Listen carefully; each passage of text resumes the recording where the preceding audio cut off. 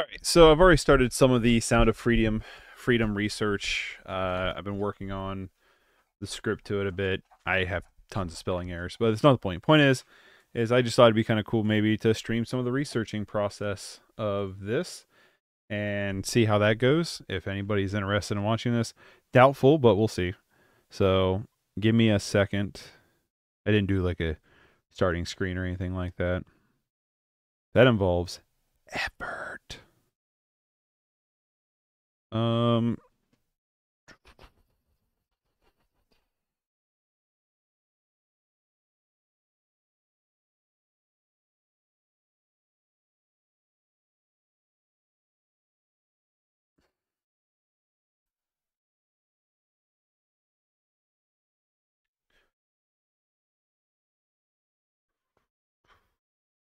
Any bedoozle. All right, so I gotta remember how to stream on YouTube. Normally I stream on Twitch, but I was like, you know what? I'm just gonna stream on YouTube with this. Why not?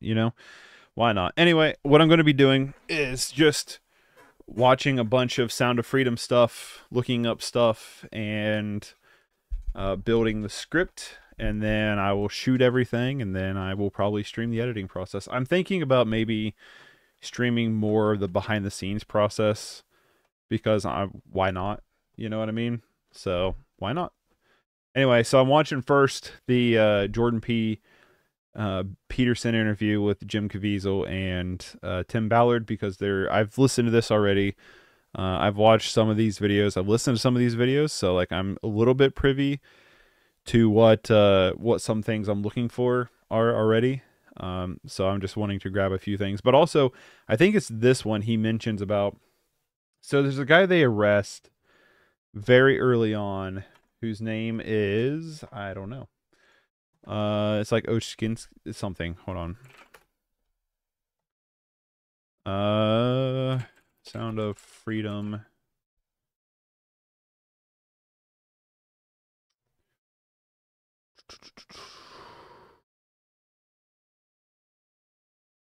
Where is he at? You're not gonna have a. There he is. They don't have his full name. Sound of Freedom.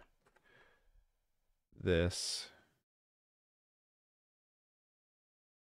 Trying to find his full name. Ernest.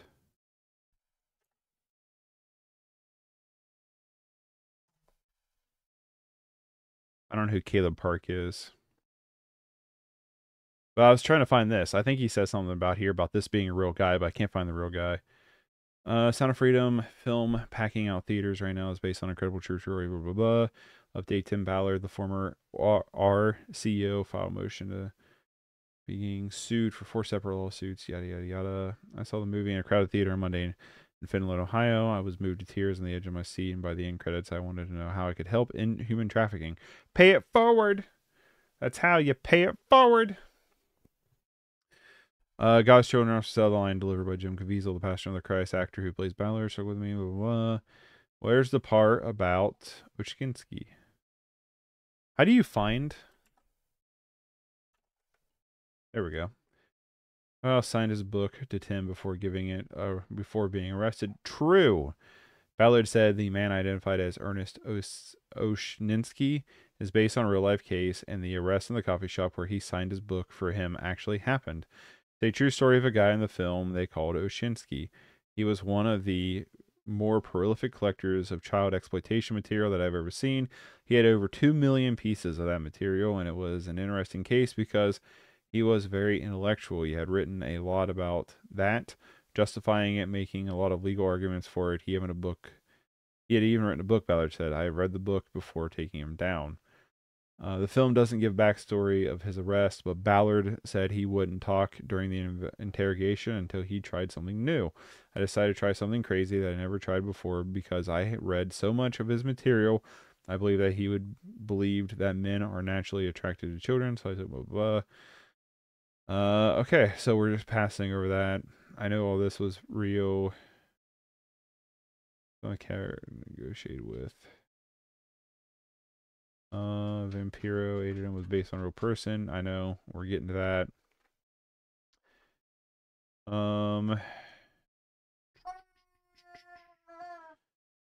cool. So this person goes into the QAnon stuff. It's interesting.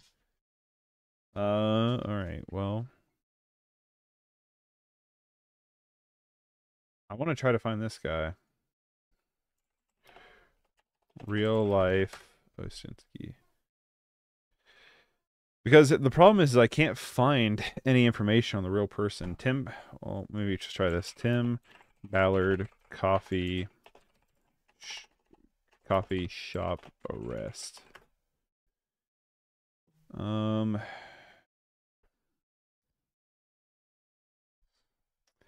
problem is you just get the same news stories. So how do you know this is true? Where's the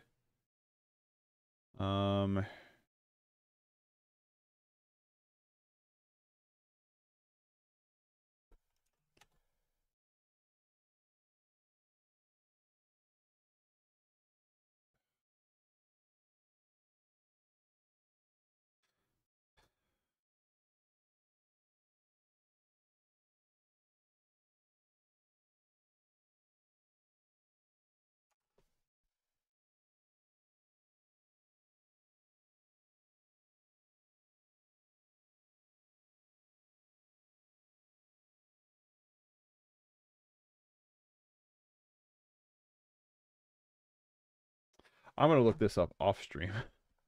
But Ernest Osinski, author?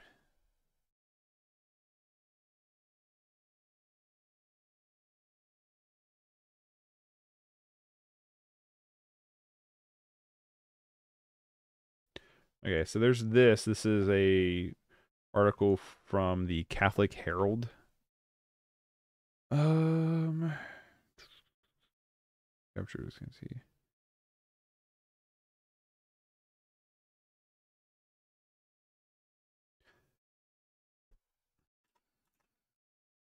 That's the only time they mention him. Well, that's just the plot synopsis of the movie.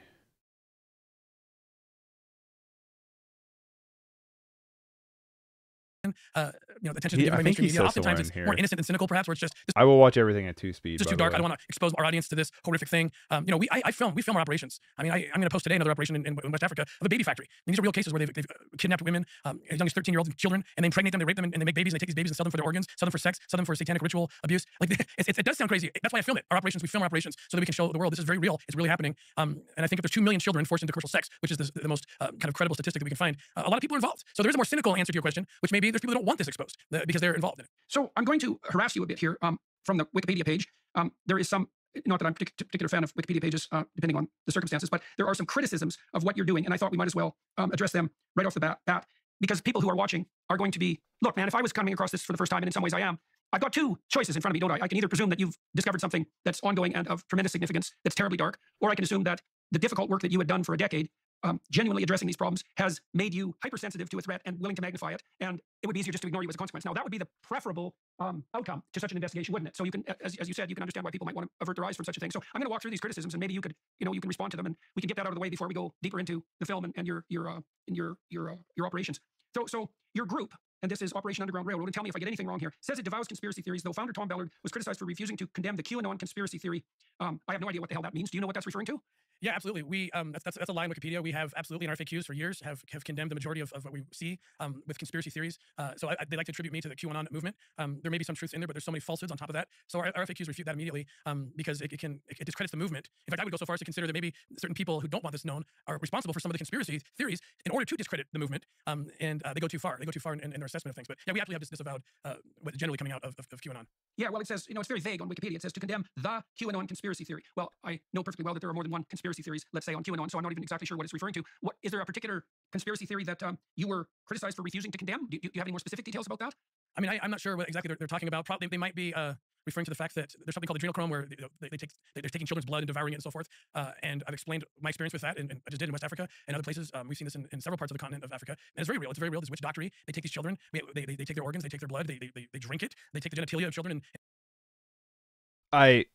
Okay, that's a lot. Over the rooftop of their businesses, thinking that the dark gods will bless them. That's a lot. And so I might say something like that, and then they connect it to something that a QAnon person says about a celebrity who must be doing this too, but there's no evidence to back that, and they make a false connection there. And so that's the only example I can think of. Okay, got it. Well, the next thing it says is that the Operation Underground Railway falsely claimed that it had entered a partnership with American Airlines. That was in 2022. So what do you have to say about that? Oh, that's a great one. So a What PR does it firm matter about represented, American Airlines? us, made a deal with American So Airlines. stupid. Came to us and said, shoot the video. They're going to put this video on your. We're going to put the video on the airlines. They shot the video of me. I just get a call from our PR company, put me in a studio. I give a video that I think I'm talking to the passengers for 1 month on American Airlines. Apparently the deal fell through. The PR company didn't tell us that, and our marketing team put out, hey, we're going to be on American So Airlines. it PR wasn't company apologized. necessarily They fired them. Oshkinsky. They said we can't get the message to you, and that was it. And of course, there's people that want so badly for us to be wrong or us to not do what Wonder we if say we do. So they exploited that. I Tim think that was Vice magazine, Ballard very crudely dishonest arrests journal. I can't call them journalists. record. The Vice magazine did a series of hit pieces on us, and I encourage people to read it. Read Vice because everything they say is so ridiculous and so dishonest. Right. I yes, know, I do believe. I know, it's all the new bankruptcy in stuff. the last few weeks, and I can't imagine an organization more richly deserving. There was a 2021 follow-up article from Vice, but I don't think we're going to. I'll just read part of it because it's so ridiculous. Conflating consensual sex work with sex trafficking. Yeah, well, that's exactly the kind of Weasley, what would you call it, criticism that I'd expect from people who are trying to justify the sorts of behaviors that you are attempting to expose. I'm trying to Then there's a figure out. 2021 article in. Shut up. I'm trying to figure out this. This is like the story I'm trying to find right now, and I'm not having a good chance of finding it. I'm not having any luck of finding it. I decided to. So he's claiming this is real, but like this guy's just saying it's true because Ballard said so.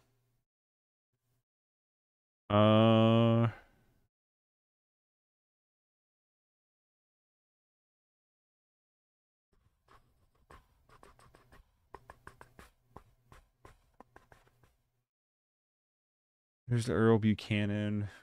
I already went over that. Not on stream. Oh, come on.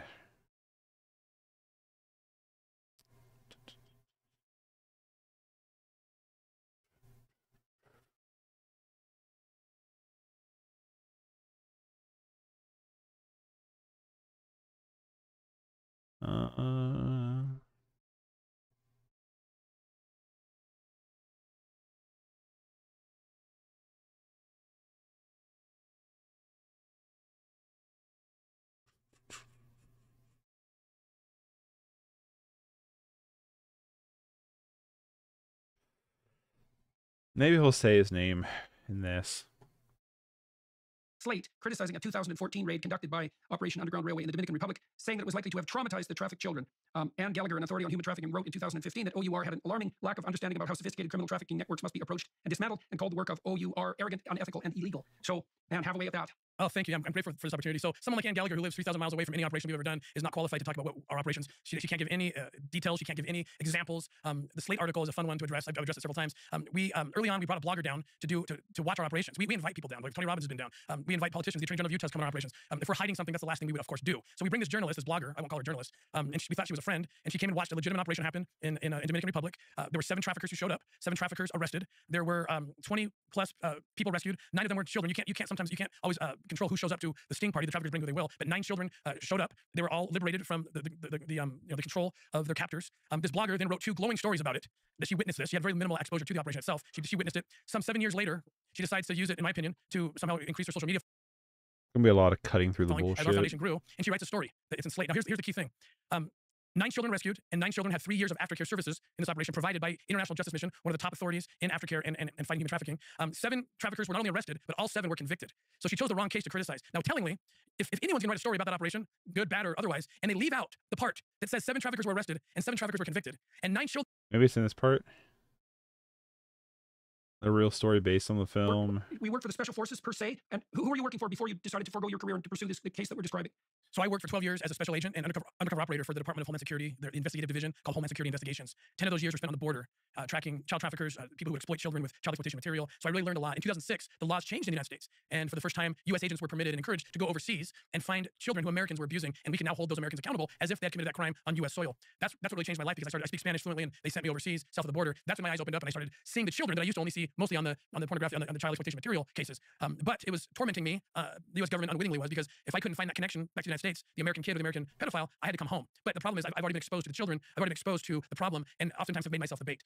And in 2012, I had enough on this case. I went further than otherwise I probably should have. The movie didn't have time to tell you that there was another case in Haiti at the same time that I was working, thinking there was a U.S. nexus, and I was told in both instances to come home and you couldn't work these cases. And that's when I had a very consequential conversation with my wife, and I said, if I stay here, if I do this operation with or without my badge, it doesn't matter at this point. I can do the work. We will save kids. But I have to lose my job, and we have 6 children, and this is a moral dilemma like I've never faced in my life. And I was hoping my wife would have responded with, "Get your ass home. You can't abandon us. First of all, you're going to die without the top cover of the U.S. government if you continue this, and who's going to pay the bills and feed the kids?"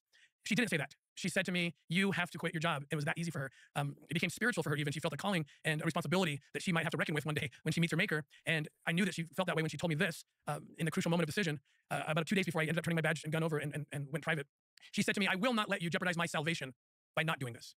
And when she said those words, and I knew she meant those words, that changed everything for me. And we jumped into really just I thought it was this irrational one act of where service, he I might call talks it, about because it wasn't rational in many ways, but ultimately it ended the in real the life operation depicted in the film, which shows 54 children, or some whatever, some the adult, guy young adult first. women were in that group as well, rescued on that island. The But first the movie guy is doesn't, arrested. have the time to report is in actuality it was 120. There were 2 other locations being taken down at the same time, and there's a documentary that's going to follow in the wake of Sound of Freedom called Triple Take. Angel Studios will put it out, documenting the entire story. And so in the end, it was successful, and we were able to build upon that success. And I founded Operation Underground Railroad. I run another foundation that was founded by Glenn Beck called the Nazarene Fund, and we're doing these kind of operations all over the world today. So let's go back in time to before you worked as a security agent for the Homeland or an agent for the Homeland Security Investigations Unit. How were you trained to do that? Like, what was your background before you became employed as an agent, and what was it about you that made you capable of engaging in this sort of operation? So I got a graduate degree in international politics, and I always wanted to be in federal law enforcement. My first job was CIA. I was there during 9/11, working in the operations center. In the wake of 9/11, I found out that I studied terrorism and weapons of mass destruction. That was actually the degree I got at the Monterey Institute of International Studies. And so I was an easy recruit into the CIA because 9/11 had just happened. When I found out that one of the terrorists, Mohammed Atta, had staged his attack from Mexicali, Mexico, and crossed the border, and I speak Spanish, I wanted to go fight terrorism on the southern border. So I ended up jumping on the ship from CIA, and I joined the newly created Homeland Security Department and became a special agent. For 6 months, I was tracking those kind of movements, not human trafficking or child exploitation, but money, guns, terrorism. 6 months into that endeavor, I was called into the office of a supervisor, and they asked me if I would please forego everything that I wanted to do with my career and help them start a child crimes unit. I do not know why they asked me. One thing he did say to me was, "You're a young agent, but you're a person of faith, and we know that about you, and that's a requirement, or your soul will be crushed." The Bible. The weird thing for a job requirement. I don't think that's When you're in contact with people who whatever. are capable of that level of darkness, you start to understand something about the nature of the human soul that you. All right. Was there not?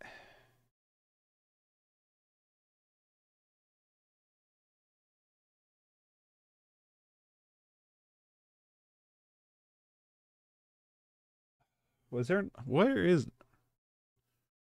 Pedophile signed his book to Tim before being arrested. True. Ballard said the man identified as Ernest Oshinsky is based on a real case and the arrest at the coffee shop where he signed.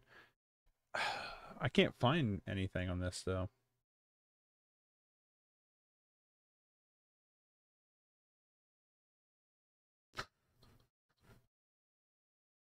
Let's look real quick. I know this is true. The relationships with one child, a little girl, Rocio, shown in the opening scene. Rescuing the final inspiration, blah, blah, blah. It's based on a child that Tim and R is still searching for. His name is Gardy, a kidnapped Haitian boy, and his father moved Tim to Haiti. Blah, blah, blah. Okay. Tim killed someone in a jungle mission. Near the conclusion of the movie, Jim Caviezel's character kills a man in order to rescue a child from UN. This never happened in real life. The addressing operation, or whatever it clarifies, Tim has never killed anyone. Contrary to what depicted in the film, the organization emphasizes they do not act as a vigilante group. Yeah, that was like a weird thing. Like, why would you make that up? Freedom. At one point, several years ago, our team pretending to be doctors in the jungle border of Dominican Republic and Haiti to look for Grady. Yeah, they will find him, but they did give medical care to a number of ailing children. Bloomberg off to QAnon and the Sound of Freedom both rely on tired tropes, connecting the film to pro-Trump QAnon conspiracy cult. Superhero movie for dads with brain worms. Really? That's funny. Mike Ross looking at QAnon concepts of these child trafficking rings. But the mainstream media covered in 2014 Island Raid.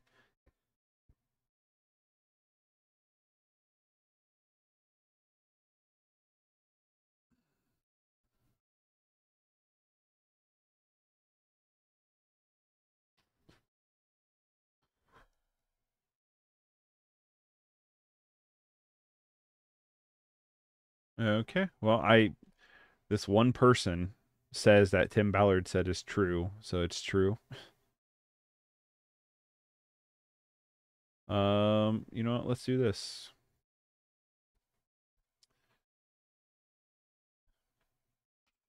Sound of Freedom. True story. If it'll load. I'm gonna say maybe it's not in this. I could have sworn it was in this though. Yeah, I skipped over it. He was cast.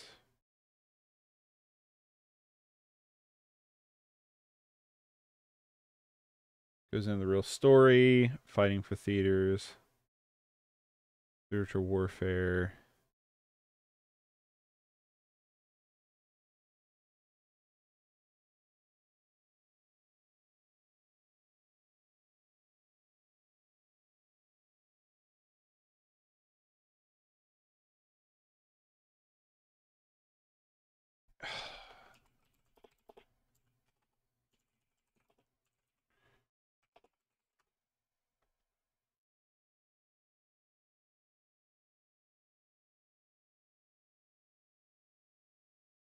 It's short. I don't trust Watch Mojo that much, but it's a short video. Welcome to Watch Mojo, and today we're examining 10 things Sound of Freedom gets factually right and wrong. Sound of Freedom is based on a true story about real-life heroes saving kids. For this list, we're looking at the fact and fiction behind summer 2023's biggest sleeper hit. We'll be discussing the movie's factual accuracy, rather than the far-fetched conspiracy theories that have been tied to the film. Due to the heavy subject matter, this is your mature content warning. Have you seen Sound of Freedom? Leave a respectful comment below. The inciting incident. Right. It is the fastest-growing international crime network that the world has ever seen. Sound of Freedom is a film that has received praise and criticism, especially in terms of its factual accuracy. One of the events depicted that did reportedly take place is the inciting one. The film opens in Honduras, where brother and sister Miguel and Rocio are taken to a supposed casting call by their father. But when their father returns to pick them up, he finds no trace of them or the woman he left them with. Imagine walking into a room right now, seeing an empty bed. What will we do? Tim Ballard, whom the film is based on, has admitted that this particular event was inspired by the acts of a woman named Kelly Joanna Suarez, a former beauty queen who used her reputation to orchestrate such crimes. She's major operator. Timoteo Nicholas. Right. For Homeland Security, you know we can't go off rescuing Honduran kids in Colombia. After seeking to make a more direct impact in saving a child, the movie's Tim gets his first success when he's able to intercept Miguel being transported through the Mexico-US border. While the name of the real-life Miguel hasn't been disclosed, this is how Ballard came to put him in protective custody. Soon after, in the film, Miguel gives Tim his sister Rocio's necklace with the name Timoteo on it. Señor Timoteo, tú rescatas niños, ¿verdad? Quizá puedas ayudarme a encontrar a mi hermana. While Timoteo being Tim's name in Spanish makes this a huge coincidence, this is what actually happened, though it took Ballard's son pointing it out at home for him to make the connection. This proves to be a major motivator for Tim, as it did for Ballard in real life. I actually told the producers to consider not telling the story because people won't believe it. But the little boy gave me a necklace. The average victim. Wrong. As soon as I lay down, I only see those kids' faces. One of the biggest grievances that anti-trafficking experts have is the movie's depiction of the average victim of human trafficking. In real life, about half of all victims are adult women. Most victims are trafficked for labor. The majority of young victims are actually teenagers. They also find fault with the movie's portrayal of how victims are trapped. So at this moment, she could be a block down the road, or she could be in Moscow, Bangkok, LA. Victims are more likely to already be in vulnerable situations, with poverty playing a key role. In this sense, many experts find that the film doesn't accurately convey the root causes and champion preventative measures. God's children are not for sale. Strangers. Wrong. When God tells you what to do, you cannot hesitate. The real-life Tim Ballard has stated that the featured villains in the movie are all drawn from criminals he's encountered in his career, including the aforementioned Suarez. However, another generalization the movie seems to get wrong is the average perpetrator. Early in the film, we see a chilling montage of people absconding with seemingly random youths. Experts have also called this out for being inaccurate, as victims are more likely to know their aggressors than not. So, she's gone. Often, perpetrators are locals, friends, or even family members, many of whom offer false promises. So again, you have another instance of the film supposedly not addressing the systemic issue at play. Vampiro. Right. Kept your mouth shut, did your time. Could have picked up where you left Yeah, off. that was Batman. And it hit me. All of a sudden, I'm hit by this title. Me. Has difficulty getting backing from his Homeland Security Investigations overseers. Instead of returning to the US, he's compelled to continue his search for Rocio and thus resigns his position. He starts his own ventures in ensuring the safety of young people. While we only see these works, this has made Okay. the organization a controversial one. And that's the So beauty I of don't this think film. they're going to talk Every about it film either. have the opportunity to pay it forward. External funding. Right. In December 2013, when Glenn Kinda Beck started raising the sucks. money, and that was like, oh crap, now the money's here, I'm gonna have to actually quit my job.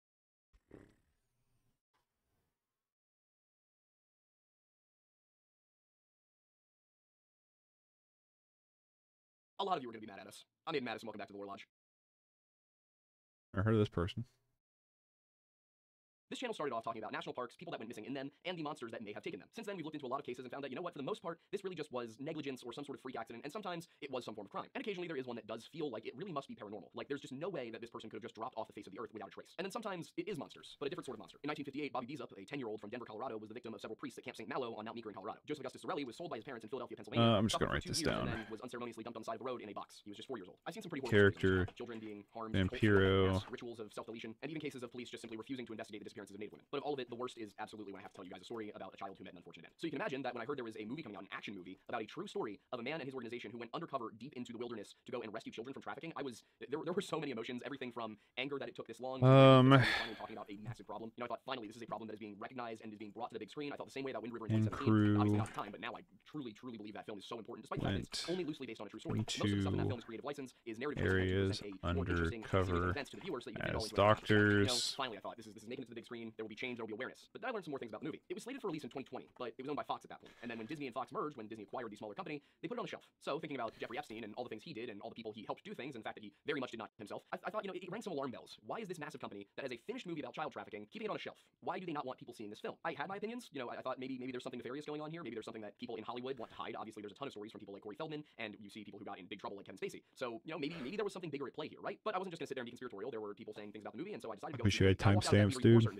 So I was rather shocked to see so many normal people, both in my real life and on the internet, railing against the child trafficking movie that I just saw. Because when I went in, I was like, there's nothing about this that off the cuff, just watching the movie as an outsider, feels off to me. Some of the numbers felt a little wonky. I was like, really, 1 to 2 million? But for the most part, I watched the film, and I was like, there's nothing controversial in here. Everybody should be able to get behind the message, child trafficking bad. And most of the outlets I was seeing were leading by calling it some sort of QAnon conspiracy movie. Reporters were saying that it was politically motivated, that it was full of anti-Semitic dog whistles, and one writer even called it a paranoid fantasy. Having seen it, I saw none of that. No QAnon.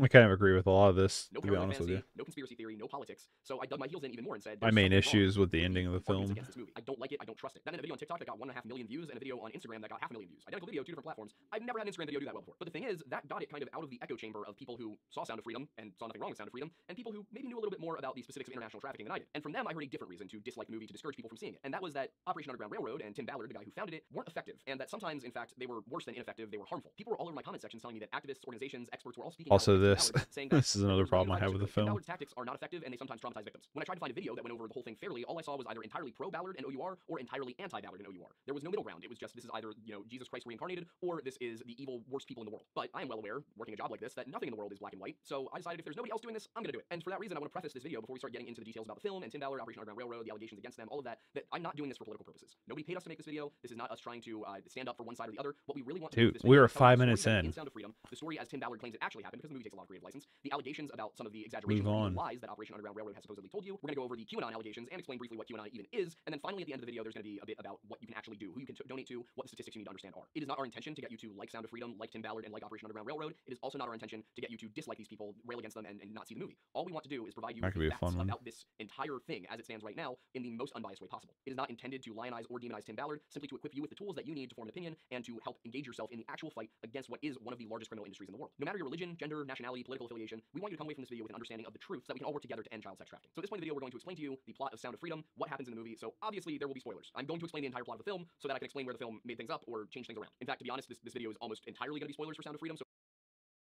and that lights a fire in Tim and gets him, on the track of, I don't just want to capture and punish, or at least in the words of a 7-year-old boy who has been horribly mistreated. He tells Tim's character that, like, I don't know what to do here. I'm in the movie, very intense moment, very heroic, very, gut-wrenching by the end. Smashing Coca leaves with her feet and learns that she has been sold to Scorpion as his personal slave. Tim manages to this specific sting was called, and showing footage of the sting of the kids who is an effective and suspenseful call to action against human trafficking, yet not free of issues in the depiction of sensitive subject matter. So basically what they're saying is, good movie, good cause, effective at communicating, but didn't quite do enough in certain circumstances to tell you important details. So that is the movie. That is Sound of Freedom. But what about Tim Ballard himself? What about the guy it's based on? Who is he? What did he actually do? But before we dive into criticisms of Ballard and OUR, we need to kind of go through what actually happened, because like I said earlier in this video, the movie absolutely takes creative license. There are a lot of liberties, there are a lot of things that had to come together to make this a coherent single narrative that you could sit through in a movie theater rather than like a documentary. My headphone film out. is, as it says at the very beginning, based on true events, but those events have been mixed and matched. The first bit to address here probably would be Tim's history as a homeland. Damn it. I hit the back button. All right. In this video, the movie absolutely takes creative license. There are a lot of liberties, there are a lot of things that had to come together to make this a coherent single narrative that you could sit through in a movie theater rather than like a docuseries. The film is, as it says at the very beginning, based on true events, but those events have been mixed and matched. The first bit to address here probably would be Tim's history as a Homeland Security agent, and specifically one who worked on child trafficking cases. Tim worked for 12 years for the Department of Homeland Security, specifically working on child trafficking and abuse cases, and before that he spent a year with the CIA, then 9/11 happened, they created the DHS, and he was shifted over there. And yes, the Department of Homeland Security is that new, and it is because of 9/11. In case you needed any more evidence that this video is not political for us, we're praising the federal government. I am sitting here telling you about a 3-letter agency doing something good. At first, Tim's main job was pinching the consumers, getting them, and then watching through the material that they had so he could report it for court. assault, which he says took a severe toll on his mental health, because when you think about what that means, I don't know how anybody could possibly do that and keep their sanity. He describes having to document materials involving children as young as 5 to 7 years old on average. And he says that this was really difficult for him because he couldn't do anything to help these kids. He could only punish the people who hurt them. But in 2006, a new law passed, and this law was actually a sweeping addressment of the problems with child and human trafficking and how can the U.S. government update its policy to better fight this. Part of what it did was it allowed U.S. agents to go into foreign countries to catch Americans who were preying on children elsewhere and treat them as if they had committed their crimes on U.S. soil. So the United States, which has extremely strict laws that will very much get you if you're caught, it essentially made it so that people could no longer just seek going outside of the U.S. to avoid punishment. The United States has very strict laws, very severe punishments. Used to be you could go to Colombia or Thailand or something like that where they have laxer laws and get away with it. Now you can't do that. If an American agency finds out you're doing that, they can go get you and they can punish you. But he says that even with this law, it's still kind of hamstrung. Hold on, he's got sources here. Sound of Freedom is a box office hit whose star embraces QAnon. Get out of here, Washington Post. Nobody wants to sign up for your bullshit. Sound of Freedom is a surprise hit real life.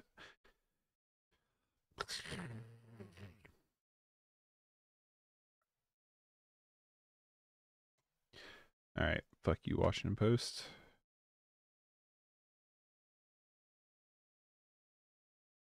Mission rescue victims. I think I've read this one.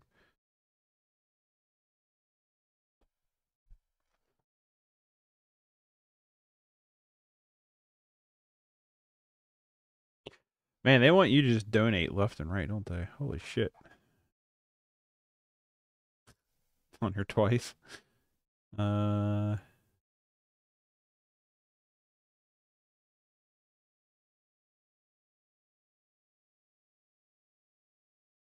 Grew frustrated after spending years trying to stop.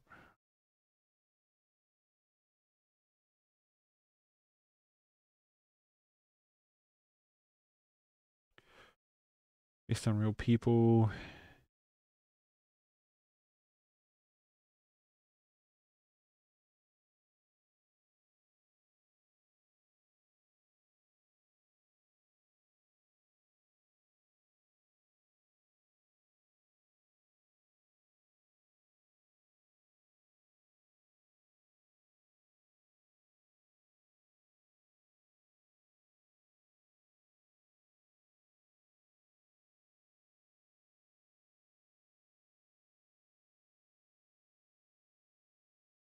Okay. Not finding anything here.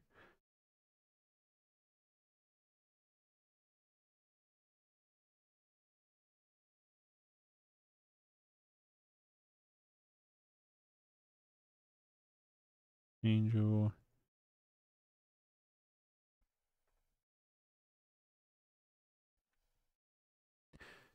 Tim Ballard.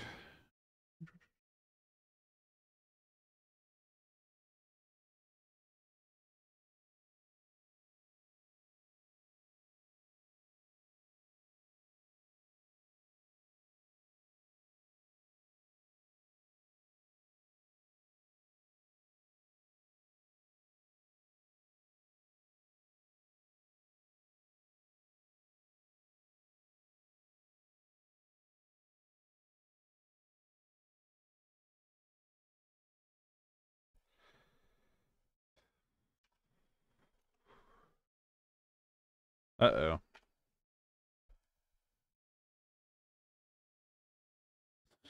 This one doesn't say Chinsky at all. Down to electric stage. Yada, yada. It's faster for me to read in my head than it is out loud. Like anybody's watching anyway.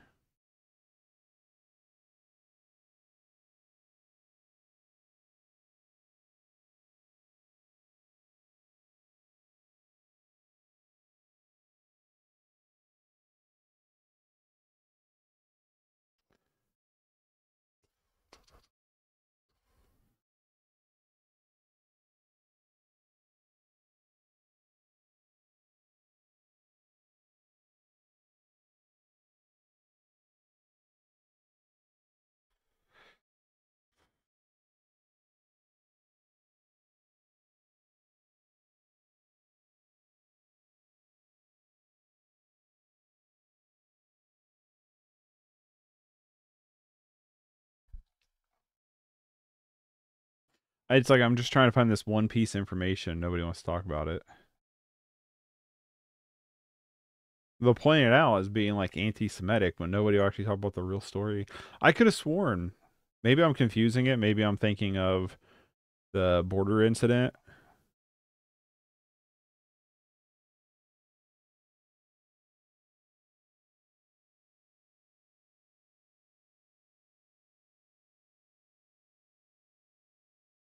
You know, that could be the case.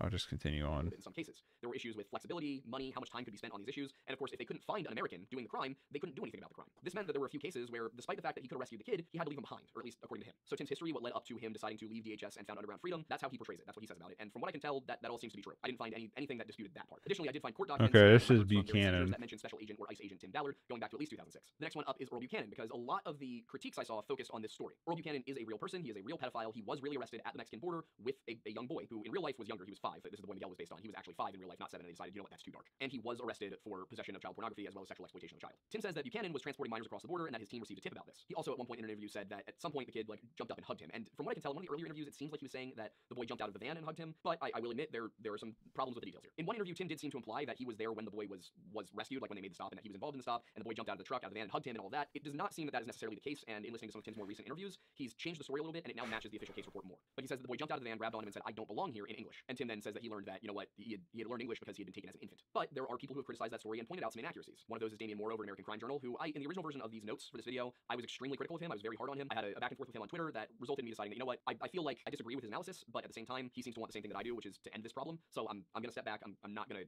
go in quite as much as I originally was going to on that article, but I am gonna point out where the article got things wrong, as well as where Tim seems to have either misremembered or fabricated something. I don't want to assign motive to him. It could just be that in his mind his memories have been mixed up. As we all know, memory is malleable. But Damian Moore writes that Tim Ballard was actually not on scene when the van pulled up. He was not there for the child to jump out of the van and jump into his arms. That didn't happen. And the case report supports that, because it was around 16:30 hours when the van actually pulled up, and these reports say that Special Agent Okay, so Ballard this was is scene just for on 48 days Buchanan and, then. interviewed witnesses and all of that around 18:30 hours. So he was there 2 hours later because he had to make it down from Plexico. Now, one thing I took issue with American Crime Journal, Damian Moore's article, was that it portrays Buchanan as just being a pedophile and a family friend. It was actually that he was taking the boy to Mexico, not from Mexico to the U.S., to visit the boy's father. And it's true that Buchanan was a family friend of this boy, who was referred to by a number of different names throughout. I'm not going to use one. We'll just I think Pedro is one of the names that's used, so we'll go with that one. So he knew Pedro's family, and they even called Pedro's grandmother, and she said, yeah, he's with my friend Earl, and he's driving him down to see his dad. So that taken as an infant thing, not quite right. Again, I don't know if Ballard was misremembering, if he was making this up in another case. I don't want to assume that people were lying. But objectively, what Tim said in an interview from a few years ago was not true. The problem I took with the ACJ article was not that it was calling Tim out for telling mistruths, but rather that it did slightly downplay Buchanan's crimes in order to elevate Tim's exaggerations. Because Buchanan was not just a pedophile. He didn't just abuse one kid. The article says that he wasn't trafficking anybody. He was a pedophile. He had kid in his possession. He was crossing a border, but he wasn't trafficking. This neglects the fact that Buchanan had priors for alien smuggling.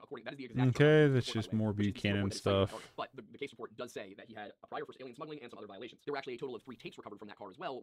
At least one of which I couldn't confirm the other 2 did, but at least one of which had CP on it. So after this arrest, they did some more investigating into Buchanan, and what they found was he was actually responsible for a lot more than just that. He was eventually convicted of having 11 child victims between the ages of 2 and 15, one of whom he was caught in the act of taking across the border, even though he had permission from the parents. But again, I look at that and I look at all the other work that I've done, and I know the limitations of law enforcement and the things that they can say, the things that they will say, the things they often choose not to say. So for me, I look at this, and the fact that he wasn't convicted of trafficking that boy specifically, to me, I look at that and I say, this is a pedophile who has priors for alien smuggling, taking a child across the border. To me, maybe that doesn't, beyond a reasonable doubt in front of a jury, prove that this man was trafficking children. But as far as I'm concerned, not looking at the legal definitions, I'll read a lot of these articles, but I'm specifically looking just for one piece of information. There's enough evidence there for me to make the assumption that he trafficked that kid, and in order for me to believe he wasn't trafficking that kid, I'm going to need him to prove it to me. Thankfully, for all of his horrible, horrific, evil crimes that he will surely suffer an eternity for, Buchanan is currently in prison. Now, of course, I would prefer if he were with our friend Chippy the Wood Chipper, but that's only my preference. With all of that said, the report does say that Tim got there 2 hours after the initial stop, so something about his version of the story is either condensed or something has been embellished. In the version of the story that Tim told on the Tim Pool podcast, Timcast IRL, because I was going looking for every possible interview I could find with this guy, and that one actually was really good. They really kind of like have him tell the whole story in detail. And in his version of that, this didn't happen. All this stuff didn't happen at a burger joint. It didn't happen at a border stop. He brought him back to a DHS facility and talked to him, and he said that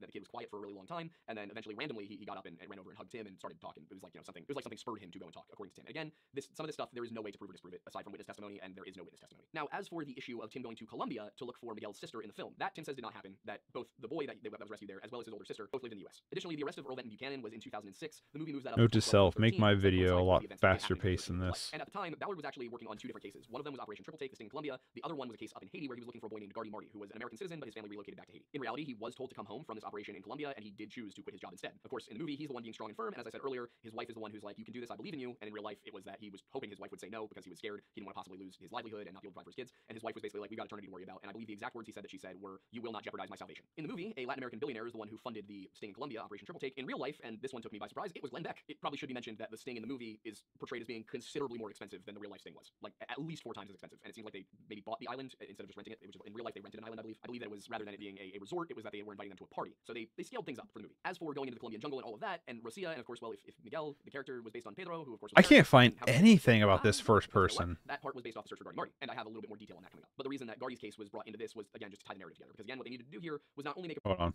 maybe bought the island instead of just renting it. It was just, in real life, they rented an island, I believe. I believe that it was, rather than it being a resort, it was that they were inviting them to a party. So they scaled things up for the movie. As for going into the Colombian jungle and all of that, and Rosia, and of course, well, if Miguel, the character, was based on Pedro, who of course was American, then how could they go into Colombia? We're getting there, because you know what? That part was based off the search regarding Marty, and I have a little bit more detail on that coming up. But the reason that Gardy's case was brought in. Yeah, so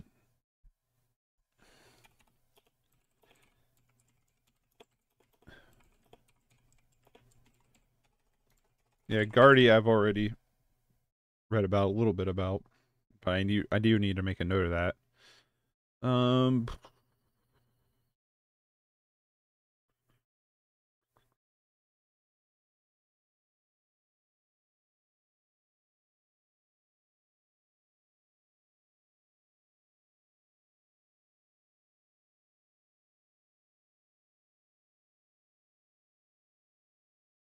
Into this was, again, just to tie the narrative together. Because again, what they needed to do here was not only make a movie about child trafficking, but also make a movie that people wanted to sit through. That sting in Colombia, of course, as I just said, did happen, and it was a joint operation between the very newly formed Operation Underground Railroad, the Department of Homeland Security, and the Colombian Navy and Coast Guard. It was called Operation Triple Take. It actually took place in 2 places at once. They only show one of them in the movie, and they rescued 54 kids, all of whom were in the ages between 11 and 18. So technically, some of these were adults, but they were 18-year-old adults who had been trafficked for a while. So we're not like really. This is not a well, some of them were adult situation.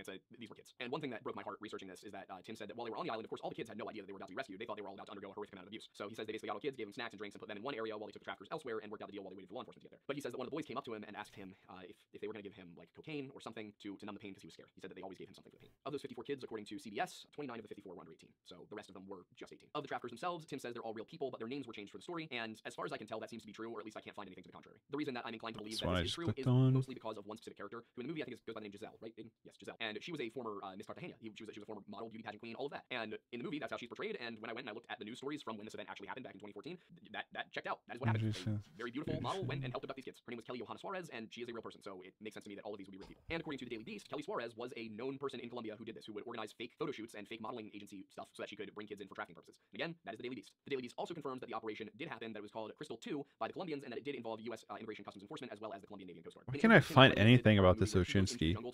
Is not true. This is also on Angel Studios' website, and it's also on OUR's website. So they've been very forthcoming. The links will be in the description to both of those articles from those sources about what is fact and fiction in the movie. We're also going to link a fact and fiction in Hollywood article where I want you guys to understand that the point of this video really is not to paint you guys a picture. It's to give you guys information. So I'm going to give you as many sources as I can. They're all still open in tabs on my laptop, so I'm just going to grab links and you'll be able to see any of these in the description. Again, we don't want to tell you what the article said because we want you to listen to us. We want to give you a video where you can sit here and learn what the article said, and then if you so choose, go and look at the video yourselves because we're not going to lie to you. But point is, that mission in Colombia in the jungle didn't happen, or at least it didn't happen the way it happens in the movie. That did happen, but it was in Haiti, and they crossed over to the Dominican Republic, and they did go into a camp, and they did pose as doctors. They had actual doctors and nurses there who did render actual aid, give out actual medical supplies, but the operation failed, and it was criticized by a number of people for several reasons. Some people were criticizing this, and this was the search for Gardy Marty, who disappeared in 2009, and Tim says that he promised Gardy's father that he would keep looking for his kids, so he did. But in this version, they went into a village in the Dominican Republic, they brought their doctors, they brought a camera crew along as well, and some people on the jump team who were journalists, who we'll get into it later, but they did not do the best job of preparing some of these people. But HumanTraffickingSearch.org does confirm that the event did happen, that people did pose as doctors, but also that some of the methods here were not quite the best they could have been. One such example would be the fact that his source for why they were looking at this village was a psychic medium from Utah. But the silver lining was that some people got medicine, so that's good. Bill Camp's character, Vampiro, is also real, but they made some changes to him. His story about why he started fighting against this was changed. In the movie, he says that he accidentally purchased the services of an underage lady of the night, and that when he found out that she was 14 and not 25, he felt sick. Okay, and so I don't have any. He has no links either to this one. But he says that God spoke to him and told him not to do this. Not like, in his ear God talked to him, but again, I realize as a Christian, a lot of this stuff makes sense to me innately, and I'm trying to explain it as best I can to somebody who might not have been raised in that environment. But the idea of God speaking to you is not that you hear a voice in your head, it's that you see certain signs around you and you realize, oh, okay, that's what I'm supposed to do. You may not believe in it, and that's fine, but there are a lot of people who believe in it strongly, and for them it can be a very serious motivator. In the real version of things, first of all, Vampiro in the story actually went to jail. In the movie, he didn't ever go to jail in real life. He just stopped working for the cartel. But in real life, the woman was of age, but he found out that she was either her daughter was being exploited or she was allowing her daughter to be exploited, and her daughter was underage, and so that's what in real life drove him into helping with this issue. So that is, what Tim said about most of the story. And that kind of covers all of it. I know it was a little all over the place, but those are the major points that Tim covers where he says that the movie differed from the truth. Now, of course, we weren't just going to take Tim's word for it because that would not be fair. That would not be doing a balanced review of the sources. That would not be analyzing this. That would just be telling you, hey, here's what he said happened. So what we did was I sat down and I read so many articles, but I picked a couple main ones to look at, and we went through the criticisms of the film. I will say most of the things that critics were attacking were things Ballard has addressed in some form or another, or that Operation Underground Railroad has addressed, or that Angel Studios has addressed. I can see the argument that maybe the movie should have had a part in the epilogue that said, okay, here's the things we changed, or that there's a part at the end if you see it in theaters where Jim Caviezel speaks directly to the audience. There was maybe a moment. There doesn't need to be, you don't need to say it's based on a true story and then explain what you changed. Because a lot of films do that. Texas Chainsaw literally says based on a true story, and it's bullshit. You know, I don't know. I guess Sound of Freedom trying to, let's find out. If Sound of Freedom's trying to be a biopic, then yes, you probably should. But if it's just saying that it's inspired by a true story, based on the incredible true story, it's sold as a biography. Okay, no, then yeah, they should be a little bit more forthcoming about what they changed. It's a fictionalized story based on a true story. It's not a biography. If it was a biography, it should stick a lot closer to the facts.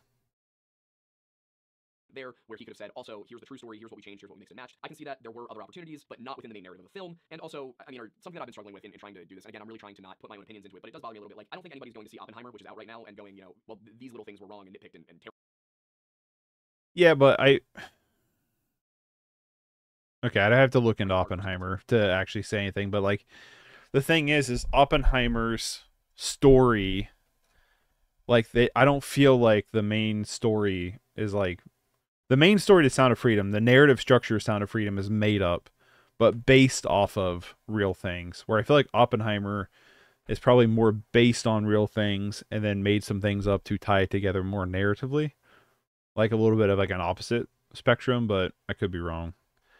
I don't think people do that with most movies that are based on a true story. And people have said, well, maybe the reason Disney didn't release it is because it says based on a true story and there were too many liberties. I mean, it's not Disney, but another very big movie company, Warner Brothers, had absolutely no problem releasing the entire Conjuring series, despite the fact that Ed and Lorraine Warren are pretty well-known frauds. Or at least Ed Warren. Lorraine actually might have been a psychic. If you're curious, okay, but the thing is with that is the Conjuring movies aren't labeled as a biography. They're not, like, if you type them up, yeah, biography's not even here. And it also says just based on the case files of the Warrens or Warrens, however they say their last name. I think it's like a potato situation, you know what I mean? But like, that's the thing is like, it's just it's making a horror narrative. Sound of Freedom did the exact same thing The Conjuring did. It took real people and their realish stories and then made a narrative around that. That's what Sound of Freedom did. It did the exact same thing. The difference is Sound of Freedom's literally the first category for genre is biography. That's the difference. All right, now that we have that out of the way.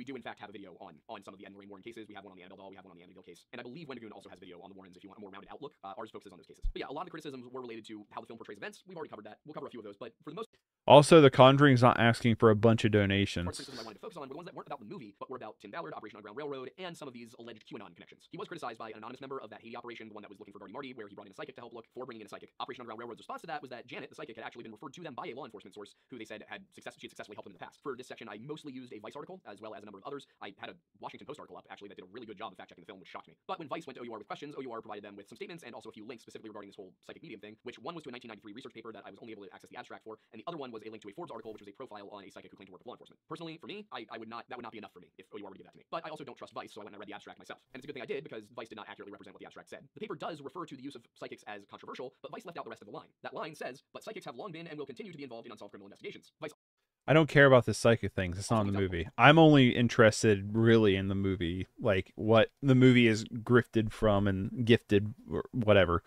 is birthed from, and the controversies kind of surrounding that, part of that abstract, which I guess it kind of is, but it's not important to me. Used psychics. Vice simply says that most organizations don't use psychics, and I just don't like the framing. I don't trust Vice. You shouldn't trust Vice. This is not an agenda thing. This is a Vice writes to give you. When Vice writes an article, it used to be that Vice did hard-hitting documentaries on the ground documenting the Ukraine Civil War. Now Vice is BuzzFeed. They write clickbait. But I will say they are very diligent about their clickbait, and they write very long-winded clickbait. So it's useful for research purposes if you're trying to figure out what somebody's saying. But the important part here is that the paper's conclusion, and this kind of, I'm not saying that this vindicates OUR using a psychic, nor does it vindicate Vice criticizing them for using a psychic. But what it does say is that there's really no conclusion on the effectiveness of psychics. We have actually talked about a psychic being used in an investigation on this channel. Psychics are bullshit.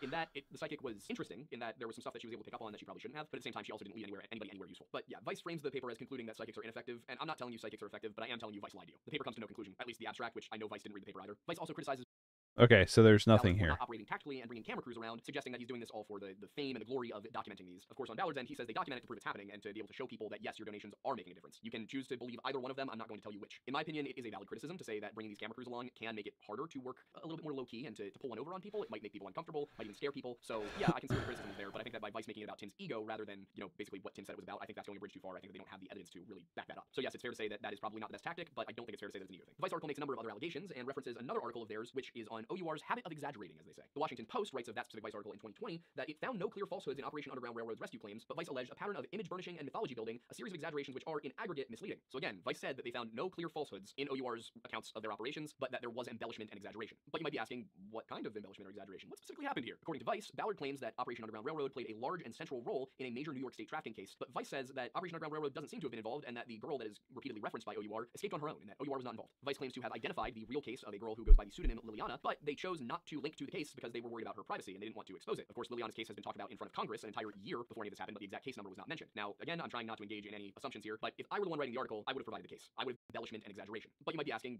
what kind of embellishment or exaggeration? Yes, it's fair to say that that is probably not the best tactic, but What are we I think talking it's fair to say that it's neither thing. The Vice article makes a number of other allegations and references another article of theirs, which is on OUR's habit of exaggerating, as they say. The Washington Post writes of that specific Vice article in 2020 that it found no clear falsehoods in Operation Underground Railroad's rescue claims, but Vice alleged a pattern of image burnishing and mythology building, a series of exaggerations which are in aggregate misleading. So again, Vice said that they found no clear falsehoods in OUR's accounts of their operations, but that there was embellishment and exaggeration. But you might be asking, what kind of embellishment or exaggeration? What specifically happened here? According to Vice, Ballard claims that Operation Underground Railroad played a large and central role in a major New York State trafficking case, but Vice says that Operation Underground Railroad doesn't seem to have been involved and that the girl that is repeatedly referenced by OUR escaped on her own and that OUR was not involved. Vice claims to have identified the real case of a girl who goes by the pseudonym Liliana, but they chose not to link to the case because they were worried about her privacy and they didn't want to expose it. Of course, Liliana's case has been talked about in front of Congress an entire year before any of this happened, but the exact case number was not mentioned. Now, again, I'm trying not to engage in any assumptions here, but if I were the one writing the article, I would have provided the case. I would have given you the case so you could form your own opinion instead of telling you what the case records said. They do quote some of her testimony, which includes that she was trafficked out of Mexico at the age of 14 by her boyfriend, who upon reaching New York began selling her to other men. In Tim Ballard's account of this case, she was younger when she began being groomed for trafficking, which, again, without the actual case details, working only with pseudonyms, I was not able to find out which case it was. I was not able to access the case records. So I can only work with what they have here and what Tim said, which is frustrating because now I'm basically going with hearsay from two different sides. According to Vice, at the age of 17, she one day called a cab, told her captors she was going to visit family, and then left, never to return. But Vice did something a little weird here, which is they quote Liliana herself a whole bunch of times, and then that specific one. Can we just talk about the Oshinsky? Because like I've heard at least a couple sources say this film's anti-Semitic based off of that, and that's what I'm trying to like write about.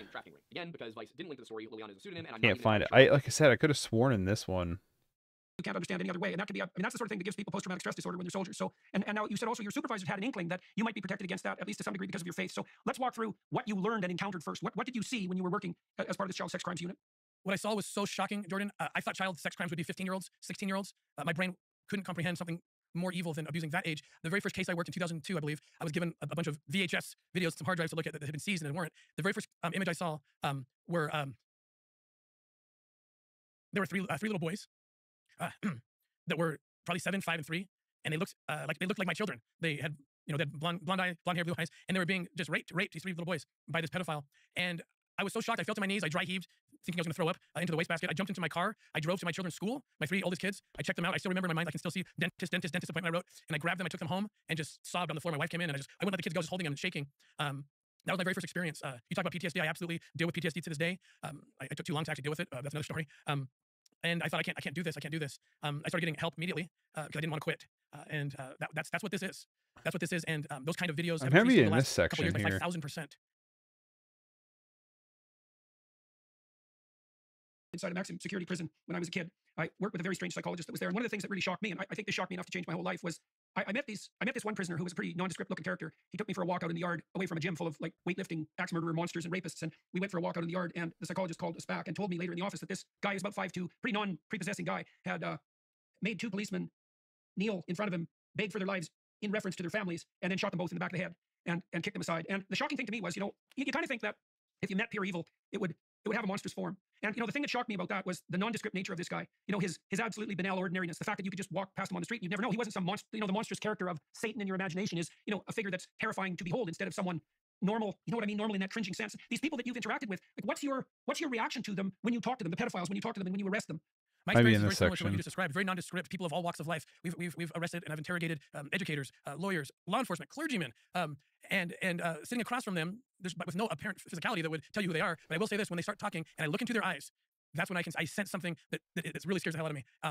And the way they talk about children when they get there, and it's something that they've been able to normalize, and they're speaking to me about children almost like they're talking about like the weather, or talking about buying and selling children like you talk about buying and selling computer parts or an automobile or something. And that's where I thought something has taken over you, something non-human has made you less human. And I've never been able to figure it out, only that it creeps me out, and I usually end up getting them to confess because they have brought themselves to a place where they think they're okay, they think that it's somehow normal. I don't know if that makes sense. How do they, Dr. Peterson? well, the degree of rationalization that has to, with each step forward in the progress of the fantasy, there has to be a step forward in the self-deception with regards to self-description, right? So imagine that you're attempting to cling to a sense of yourself, at least as normal, but even maybe as a moral agent. I mean, the more forthright pedophiles claim that they're only allowing children to express their true sexual desires, and that what they're actually doing is forming the best relationship with the children that they've ever had. Now, of course, there's part of them that knows that that's an absolutely bloody, screaming, hellish lie, but you get to that lie, like I said, with 1,000 micro lies, right? And you're modifying your self-deception along the way. I mean, have you had these people justify themselves to you? And if so, by what means do they attempt to do that? So one person that comes to mind, absolutely, the answer is yes. And one person that comes to mind is the person depicted in the film Oshensky. This person had written articles. There it is. Self-published, of course. He had a book that he actually sold on Amazon, and his understanding or his have you had these people justify themselves to you? And if so, by what means do they attempt to do that? So one person that comes to mind, absolutely, the answer is yes. And one person that comes to mind is the person depicted in the film Oshensky. This person had written articles, self-published, of course. He had a book that he actually sold on Amazon, and his understanding or his justification was that the puritanical society of this country has crushed the true and beautiful and righteous sexual experience, which the most natural would be between a man and a child, a prepubescent child. A prepubescent child is the most beautiful form of humanity, and why take that away from a child? Children would be well conditioned to confront the challenges of life. If only they could experience orgasmic pleasure even in their prepubescence. This is how they talk. Right, well, you saw echoes of that. There was attempts made in the 1970s by French intellectuals, surprise, surprise, to have the age of consent reduced. It's not gonna have the name and that in was here, always is the it? rationale. It was an extension of the patriarchal oppression theory in some sense, right? That all sexual expression is essentially pure and good in its most fundamental form, and it's all warped by social pressure. And if we were just allowed to express ourselves in every manner that we saw fit, then everyone would be free, and we wouldn't suffer anymore from the constraints of tyrannical society, right? And it's just convenient for the bloody pedophiles that happens to justify them doing whatever the hell they want. All right. Who was Ernest Osinski in Sound of Freedom based off of? Why is this non-existent?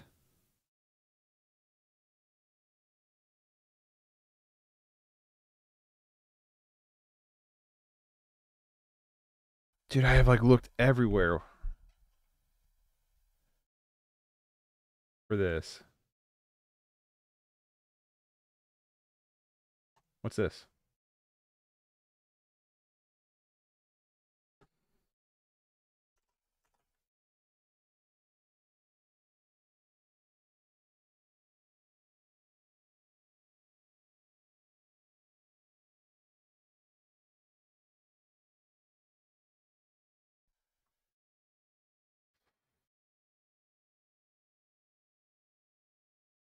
Oh, it's just a review of it. Damn it.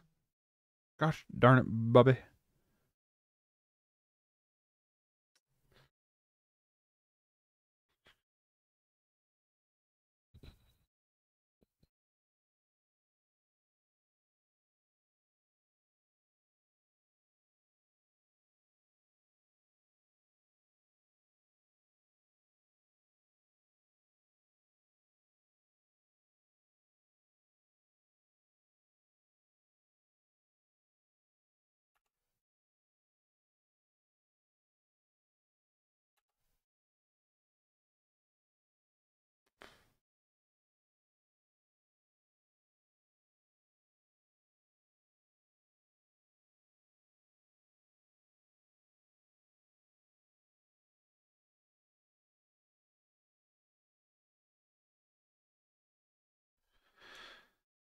Okay. Yeah, I can't find anything on this. Ernest Oshinsky. I can't find anybody. I can't find anything about this.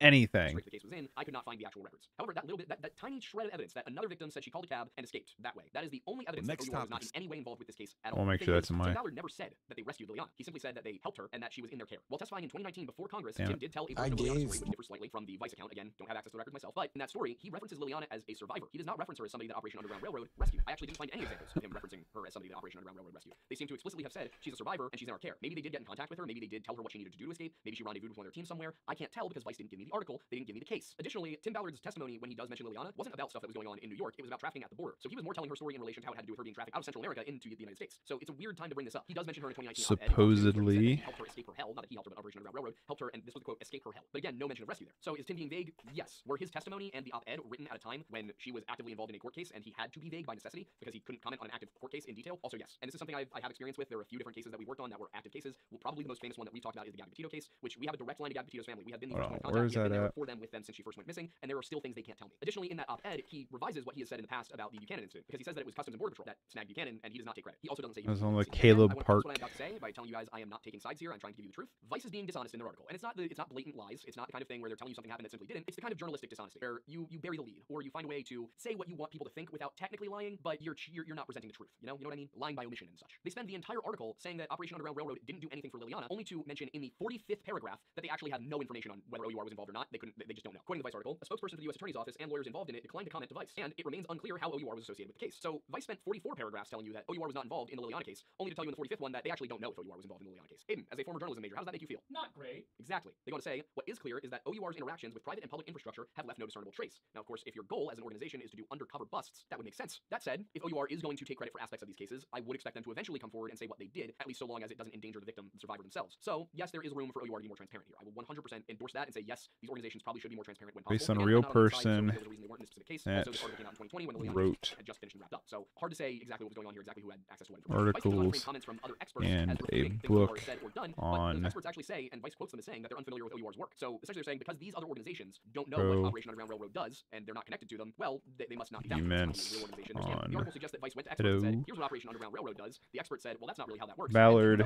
said said what Operation Underground Railroad does. And again, I'm not saying this because I want you guys to distrust the Vice article. I'm linking you to the Vice article so you can go read it yourselves. In my opinion, the Vice article is garbage. They do exactly what they accuse Operation Underground Railroad of doing, which is they paint a narrative for you. They don't adequately go into, here's the pro, here's the con, here's the for, here's the against. They just tell you what they want you to think, and they only provide you with just enough evidence from their sources to make you agree with them. That's why I went back and everything that they cited, I read it myself, and time again, without fail, what I found is that Vice misrepresented their sources. But again, don't take my word for it. The article is linked in the description. Go read it. And one of the experts, so I'm not trying to badmouth her. I just think that Vice was doing the wrong thing in including this. It's a semantic argument that gets brought up. It's a legitimate fallacy. They quote Anita Teeker of Safe Horizon saying, no one will say they're caring for someone. They'll reference cases, which of course Ballard said she's in our care, but it was an active case when he said that. So did Vice not tell them that? Did Anita Teeker not know that? Did she not realize that? Is this just a semantic argument for the sake of making a semantic argument to derail the conversation? I don't know, but because it's Vice, I'm gonna assume this is all on Vice. But my issue with that specific quote being included is that it's not addressing Ballard's actions. It's addressing Ballard's actions. Teeker also said that the Office of Refugee Resettlement would usually have a hand in caring for somebody like Liliana, but again, Vice didn't provide any information on how OUR was associated with the case, and nobody wanted to talk to Vice. The law enforcement, the Attorney General, the lawyers involved in the case didn't want to talk to Vice. So instead of Vice just being honest and saying, sorry guys, we don't know what to tell you here, they decided to write the article anyway. And largely left out of all of this is the fact that Tim Ballard was on Trump's anti-trafficking council, so he probably had a good amount of weight to throw around. All of Vice's criticism in the article boiled down at their core when you go back and you read their sources as well to, well, Operation Underground Railroad doesn't work for the people we like, so they must be bad. And I'm not just saying that, I'm going to quote them for you. The seeming near complete lack of ties between OUR and the established network doing the difficult work of serving survivors of trafficking in New York specifically and the US generally does not suggest that it did not provide Liliana with valuable support. What it does suggest is that the group has few relationships with the people and institutions who do the work and little engagement with their normal processes. So to reiterate, the fact that Operation Underground Railroad does not work within the established network of resources, in Vice's own words, do you have that they were not involved in Liliana's case. And again, I was wondering if he had any sources. That the group has few relationships with the people and institutions who do this work and little engagement with their normal processes. And that is buried in the 57th paragraph of an article entitled "A Famed Anti-Sex Trafficking Group Has a Problem with the Truth." Do you see the irony? He does not have any articles listed as sources. They don't actually talk about Operation Underground Railroad and Tim Ballard here. Instead, they compare Operation Underground Railroad to International Justice Mission. They then go on to talk about the ways that International Justice Mission has screwed up without ever mentioning a single time OUR did. The two are not the same organization, the two are not run by the same people, and the two don't even have the same exact tactics. They have worked together on, I think, 2 or 3 missions, but this is an article about Operation Underground Railroad, and they're just saying, well, Operation Underground Railroad's tactics are similar to people who have done bad things, which means that Operation Underground Railroad is also doing bad things, but they provide no evidence that Operation Underground Railroad actually did traumatize anybody. At least Vice doesn't. To back up this claim, they link to another Vice article entitled "Anti-Trafficking Charity OUR Has Another Murky Rescue Story." But in the 12th paragraph of that article, it's as far as I'm going with that one. They then admit they have no further details, make a bunch of assumptions, and levy some attacks against Tim Ballard and Tony Robbins, who provided his. Okay, hold on. Where are we at here? True story. Sound of Freedom is based on a true story, and the true story around Tim Ballard's work in Operation Underground Railroad, also known as R, which is an anti-blip trafficking organization. While the actual story of the brother and sister wasn't real and made up for the film, the main key points of the story is of the real story is... Wait, hold on. What am I saying here? While the actual story of the brother and sister wasn't real, made up for the film, the main key points of the real story, that is. What was I even trying to say here? Did I have like an aneurysm? Sound of Freedom is based on a true story, and that true story is around Tim Ballard's work in Operation Underground Railroad, also known as R, which is an anti-trafficking organization. While the actual story of the brother and sister wasn't real, made up for the film, the key points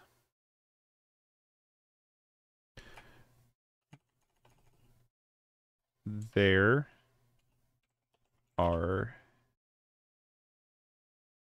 key points that are true. Yes, Tim Ballard worked for Homeland Security and Internet Crimes Against Children, ICAC task force until him and a few special operatives left to found Operation Underground Railroad in 2013. The main focal point of the true story is based on Operation Triple Take, which was a sting operation that led to over 100 individuals being rescued, not just all minors. This was done at 2 locations, and yes, a beauty queen was involved as one of the traffickers. This being showcased in the Big Island bust scene in the film.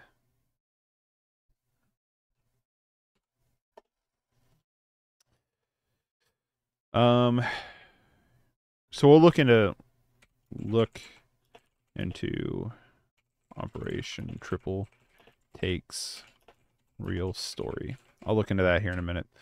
The scene at the border is based on a 2006 case where Earl Buchanan was stopped at the border in Caliexo, I don't know how you say that, where he had a young boy with him and no ID for the boy. They found a videotape where Buchanan was the boy and notified ICE, which responding agent was Ballard.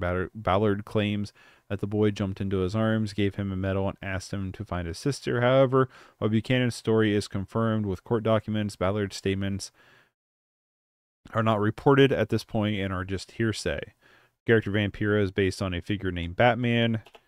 Dive into Batman. Ballard and the crew have gone into areas undercover as doctors when a search for a boy named Gardy and not Rocio. Ernest Oshinsky is supposedly based on a real person that wrote articles and a book on pro arguments on this. Ballard says he read the man's book and got him to confess after the man gave him a signed copy of the book. However, I can't find any other information on this case at all. During a Jordan Peterson interview, Ballard mentions the real-life case, and an article by Caleb Park says it's true, but there's no evidence to back it up. That's all I've been able to find on this one so far. All right. What are some of the other focal points of the movie? So, the boy and the girls, bullshit. So that jumps into the next part, where we bust Oshinsky. He uses Oshinsky to set up the Earl Buchanan. So the Earl Buchanan line from Oshinsky is not true. He gets through Oshinsky, gets Miguel, which is, I think that's what his name was, right? It's Miguel and Rocio, right? Who he did rescue from 2006. The boy gives him a medal, asks him to find his sister, but that didn't actually happen, even though Ballard says it happened. It's just hearsay. From there, we set up the island sting, which is based on Operation Triple Take. Operation Triple Take happens, and that leads into them not finding the sister, which prompts him and Batman to dress up as doctors to go into the jungle to find Rocio, which he comes across at a plantation, kills the guy. Well, I say plantation, I don't know if it's plantation. Kills the guy, and then escapes with her, reunites with the daughter, and that's the end of the movie. Okay, so I'm looking at the narrative of the movie. No evidence to back it up, and then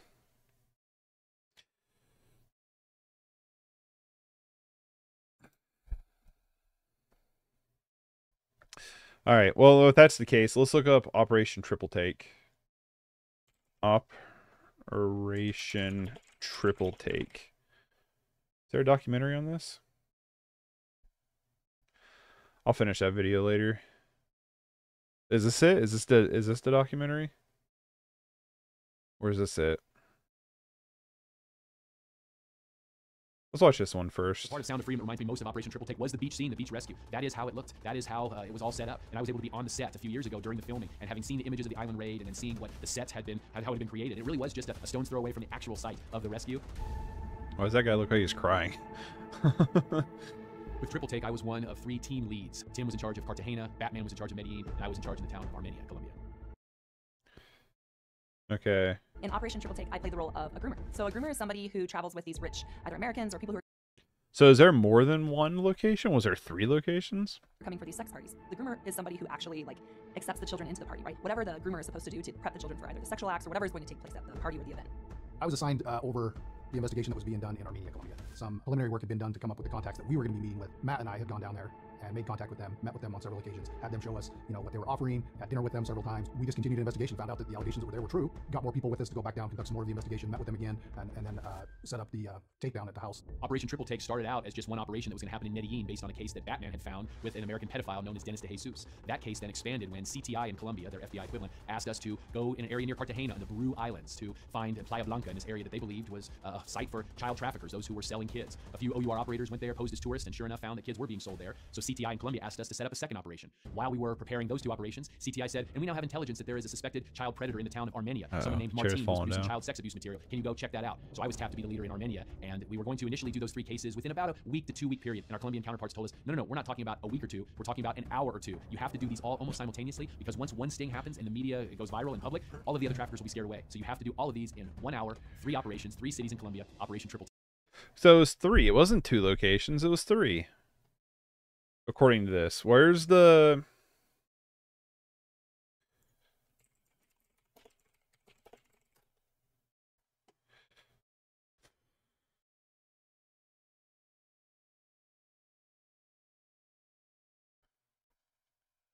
I thought there was a, I thought everywhere I've seen it, they were saying 2, right?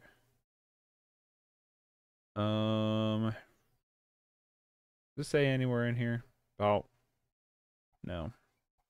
All right. Operation Underground Railroad is a nonprofit United States-based anti-organization founded in 2013 by Tim Ballard. The organization has been criticized for its conduct during sting operations and been accused of exaggerating claims regarding its work. There have been no actual verified resources performed.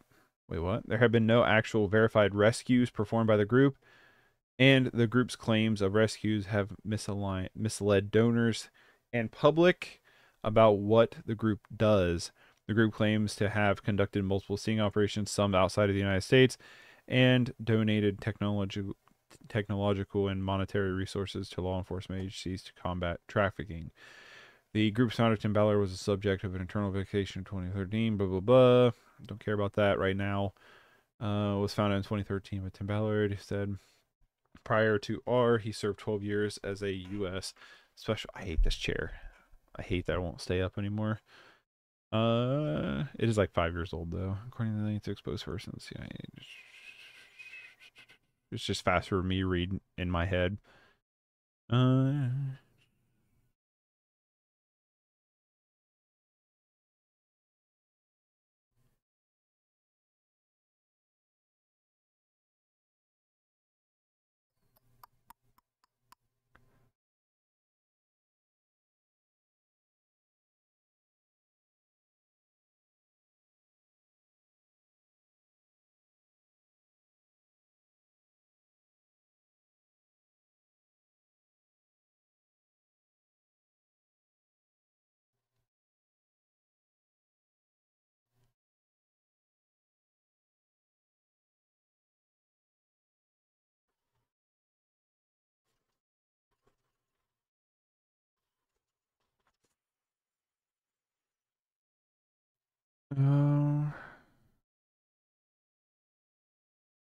Okay.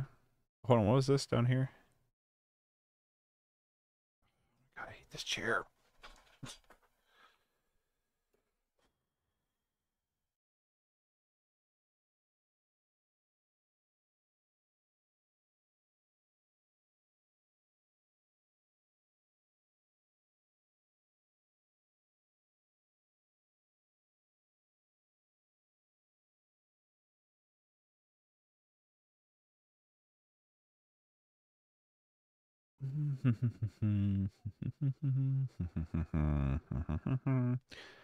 All right, we'll just finish this then. Because we're not actually preparing them for any sexual acts, what I do is we have candy. I don't know how much I trust we have like pizza, we have coming drinks, from the water, original sodas, source. things to help the kids just relax because we want them to feel comfortable. So things we do is we play games, like if there's a beach ball or something like that, we'll play games with the kids. We try and laugh with the kids if we can, keep it lighthearted. I sat across the table from 4 or 5 traffickers, including Eduardo, including the Miss Cartagena, the beauty queen, Kelly Joanna Suarez, Fuego, and Samuel, and just sitting there watching just how vile these humans were, how diabolical and despicable, when they were just talking about these kids and what they would do and what type of sex acts they would provide and how much money would be required. And it really took everything I could to not come across the table and strangle them or not throw up in my mouth, not say, you guys should go to hell, but to have to keep that in, have to stay in character and enroll, knowing that if we pulled this off in just a few weeks, these kids would be back with their families or in vetted aftercare homes. And I'm just grateful to God that that's exactly how things played out. It seemed like it took forever by the time we had the authorities there that were going to take them down, that we had the undercover house set up, and then they finally showed up. And if I remember right, they brought a small bus with these kids. And then seeing the sheer numbers when we play those roles and they bring the kids in, we put them out back by the pool with some people to keep them safe while we did the deal there at the kitchen. And I just remember all those kids filing past me the whole time. And I'm just thinking, my goodness, that's just a ton of kids that they rounded up to do this with and were willing to exploit and victimize like that. They keep all the traffickers away from the children because once the sign or the signal is given via Tim or whoever the person is on the operation with them for the local authorities to come in and arrest us, they want that happening away from the children. So we keep the kids in a separate kind of spot from that. And then the actual traffickers themselves, they're around the money. So they have actual cash, dollar bills, they have beers or whatever they're serving the actual traffickers in the negotiation room. Triple Take tells the true story behind the Sound of Freedom. 3 cities, 1 operations, hundreds at stake. Sound of movie continues.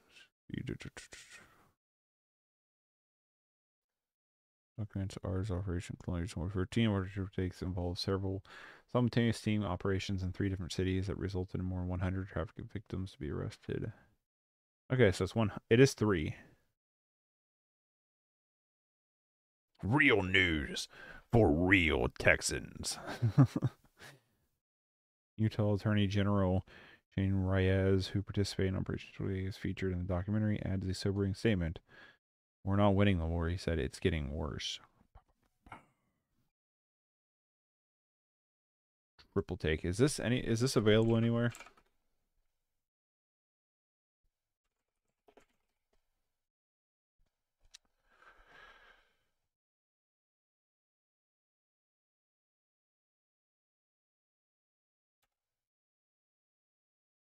I don't think that's the same movie.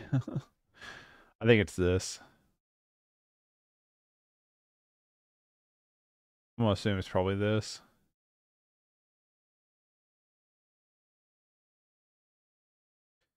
And I'm gonna assume there's not a part 2. Actually talking money, and what they actually have to do is they have to get the traffickers to admit that the children are underage. They have to get them to. I think this is mostly true. At this event, and then to actually exchange hands. So those are a couple of the things that have to happen before we can then tip off the local authorities. Part of Sound of Freedom reminds me most of Operation Triple Take was the beach scene, the beach rescue. That is how it looked. That is how it was all set up. And I was able to be on the set a few years ago during the film, and having seen the images of the island raid, and the sets how it had been created. It really was just a stone's throw away from the actual site of the rescue.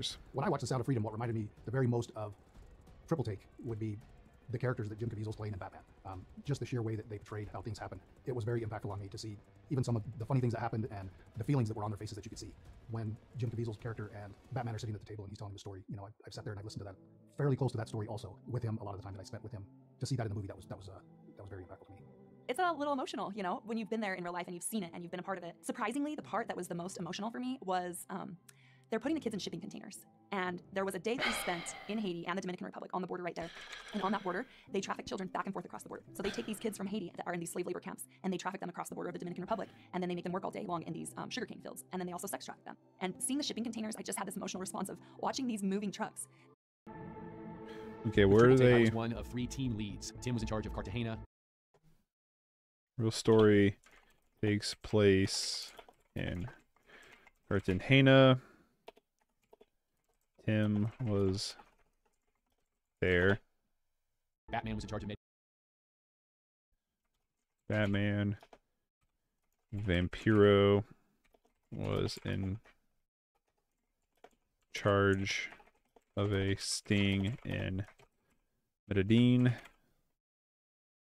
I was in charge of the town of Armenia. Another operator, Matt Osborne, was in charge of Armenia. These 3 stings were done simultaneously. Oh damn, I was close. Close to spelling that right.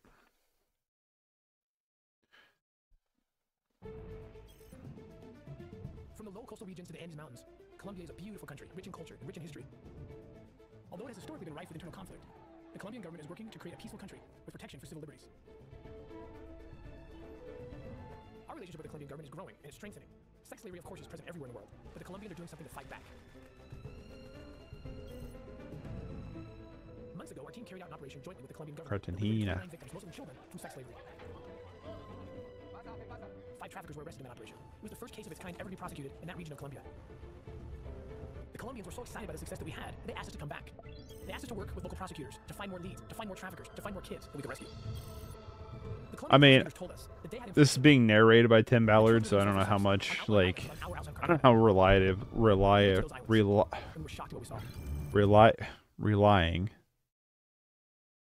Reliative? I can't think of the word now.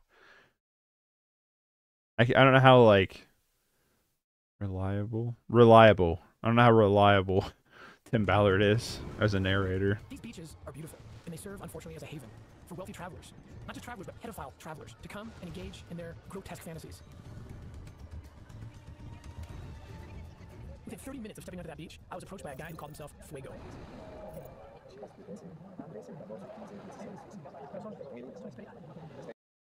I think it's about all there is to Operation Triple Take that's interesting, that deals with the movie, right?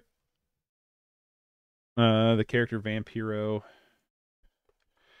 Sound of Freedom, Vampiro. So I was like, Lupita, if your mother lives 2 blocks away, why are you living here in this orphanage? And she's like, oh, you know, my mom, for $5 of crystal meth, used to put on porn videos, and whatever they did in the porn videos, I would have to do with the men that came and gave her the drugs. And I'm looking at this little girl. I'm just a little girl, and I was like, even I'd done a lot of things. I couldn't conceive of that.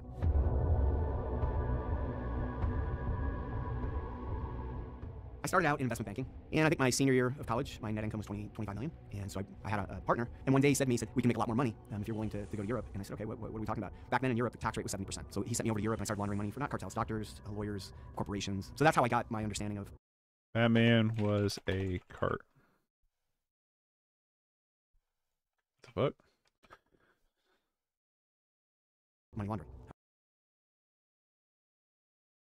Anyway, Batman was a money launderer for the cartel, for a cartel. Not, there's no just one central cartel other than maybe BlackRock. I was at a party. I was dating a girl at USC. I was living in Newport Beach at the time. I went into the bathroom, and as I'm walking in, there's this guy in there. We just started talking, and he's like, hey, you know, do you want to come to my birthday party? And he said, it's in Mexico. I'm like, yeah, you know, I'll go. We exchanged numbers. I thought I'll never hear from the guy. So I'm at my office in Newport Coast, and he calls me. He says, hey, we're going to pick you up at the airport. I'm like, we're going to Mexico. Let's drive. He's like, no, we're flying. So I get to John Wayne in a private jet. He's there in a private jet. He's got 4 other people in the plane, and we fly, and we land on a private strip in south of Tijuana, north of Ensenada. And we land on a private strip, and there's guys in cars, machine guns, and all these things. I'm thinking, okay, this is interesting. We get out. We go to the party. It was like something you'd see out of a movie. The waiters walk. I will say this, Vampiro seemed a lot cooler than this dude. Around with platters, with cocaine, joints, and this guy walks by without security, and he goes inside the house. Well, like 3 minutes later, 2 guys come out and they grab me, and they're like, hey, come with us. I get taken into an office, and he's there, and he puts a gun in my mouth. And he's like, we know you're DEA, you know, gas. He's like, hey, what are you doing here? And I'm like, man, hey, you know, I'm trying to point to this kid that invited me. Thank God the kid that invited me was his son. He comes in, he's like, no, he's cool. They ran everything. This is back. Computers weren't, you didn't have technology like you have it today. They knew everything about me, where I lived, all the businesses that I'd had, bank accounts, within 15 minutes. They knew everything. Like data that is not available. They knew everything about me. So it came up, you know, he's like, so, you know, what do you do? I'm like, you know, I launder money. I'm thinking the way out of this is to be a criminal like them. And that's where the relationship started. So they were not cartel, per se. They were independent bankers. We worked for all the cartels. We would work with anyone that had money. He had me flying all over Latin America, making relationships and moving money. Work for the cartels. Like, I knew it was dirty. I was sleeping with a lot of women, doing drugs, and around people. I saw a lot of people get killed. I'd been in shootouts. You know, it just wasn't something that I really wanted to do. So I'd gotten out, and they called me, and they're like, hey, we've got a big one. I was going to make like $5 million on a couple $100 million in Bali. And so I talked to my friend, who's the son. I said, listen, I'll do it if you go with me. And he just got married, so me, him, and his wife get on one of the jets, and we fly to Bali. So we're at dinner, everything's going great, loving meals, and all of a sudden we heard this massive explosion. And I don't know if you go back, that discotheque was blown up by terrorists. And so that was it for me. I got on a plane the next day. I flew back home, and within a week, I was on a flight, the last flight that ever left Los Angeles, directly to Havana. I was on that plane. Flew to Havana, and I started smoking cigars, Cuban cigars, and I just fell in love with Cuba. I got connected there to the Minister of Finance, started doing investments. They wanted boats, they wanted fertilizer, started out small things. And then I raised $30 million to help them build, and I funded 2 hotels in Havana. As soon as the hotels were up, the way Cuba works, as a foreign investor or a foreign investment group, they own 51, you own 49.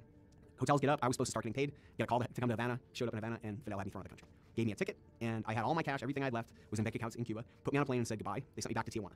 So I spent 10 days living on the street, and I started to feel peace. Like I hadn't watched birds fly or felt the grass on my skin. The library was there. I was stealing books from the library and just reading like 3 Clancy books every 2 days. And I thought, wow, that there's actually more to life, because I just spent the last 15 years doing 3 things: money, girls, and party. That's all I did for 15 years of my life. I got connected to a small orphanage in the red light zone on Calle F.A. Martinez. And so God sent me right back, like right there, where I used to be evil to where I was doing good. And I started helping out this orphanage, and it was an American couple that ran it. One day I'm sitting there, and I'm with Damaris and Lupita. Lupita's like 10, and Damaris is like 13. And so we're having this conversation, and Lupita said, my mom's coming to visit. It was a Saturday. She said, my mom's coming to visit tomorrow. And I said, Lupita, where's your mom? She's like, oh, she only lives 2 blocks away. So I was like, Lupita, if your mother lives 2 blocks away, why are you living here in this orphanage? And she's like, oh, my mom, for $5 of crystal meth, used to put on porn videos, and whatever they did in the porn videos, I would have to do with the men that came and gave her the drugs. And I'm looking at this little girl. I'm just that little girl, and I was like, even I'd done a lot of things. I couldn't conceive of that. I didn't know that existed at that point. I was speechless, and I looked over at Damaris, and I'm crying, and Damaris is just looking at me like something's wrong with me. Lupita's looking at me like smiling, and I'm thinking, what the hell is going on here? So I asked Damaris, I'm like, and you too? And she told me just crazy stuff. Living in this alley, and her mom would go to work and getting raped by all the neighbors because they knew that mom was gone all night. She was a prostitute there. But I went back to the hotel that night, and I just cried. And I don't think I slept at all that night. I just cried, and I was like, how can this be real? Like, I didn't know what God was calling me to yet. I'm like, okay, I'm just gonna serve in this orphanage. And that's when God spoke to me. He's like, yeah, you're gonna rescue these kids. And so that's where it started. Okay, not that interesting. Vampiro is one of the most colorful characters in the movie Sound of Freedom. Is a real person with a true story. Stop reading if you do not want to get spoilers for the movie. Blah, blah, blah. Yeah. Vampiro's character is based on a real person, but all the details attributed to him or in the movie are not, according to Operation Ground Road, which is Ballard's nonprofit organization. In the movie, the character Vampiro is a former money launderer for the notorious Cali drug cartel who went to prison, got out, and decided to devote his life to rescuing children from secondary networks. And after encountering with juvenile whatever, he initially thought that was an adult, but learned had been trafficked. Here's what you need to know. In real life, Vampiro never went to prison, and the story unfolded differently. According to the R website, the character Vampiro, also known as Batman, is based on a real person. The website says all actor people can't place a character in the movie according to screenwriting. Everything about Vampiro when he was being introduced to Tim in the film is true, except when they say he spent time in jail. The real Batman had never been to jail. Added, in the film, Batman tells Tim he's changed his life and started helping with people to fight against, because he slept with who ended up being a 14-year-old girl.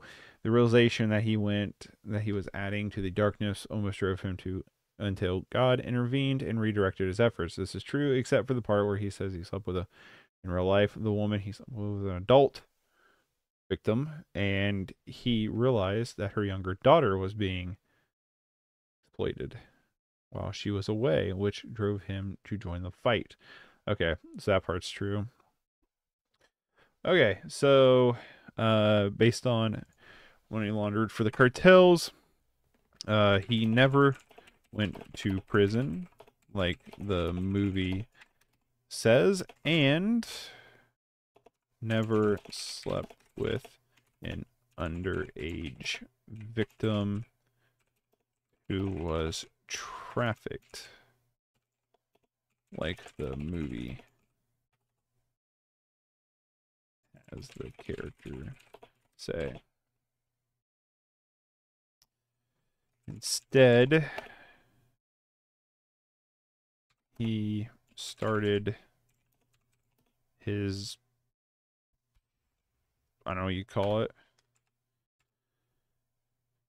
new crusade after meeting a young girl whose mother was getting her out. What did he actually say in this? So I was like, Lupita, if your mother lives 2 blocks away, why are you living here in this orphanage? And she's like, oh. I said, listen, I'll do it if you go with me. And he just gave me a ticket, and I had all girls and party. That's all I did.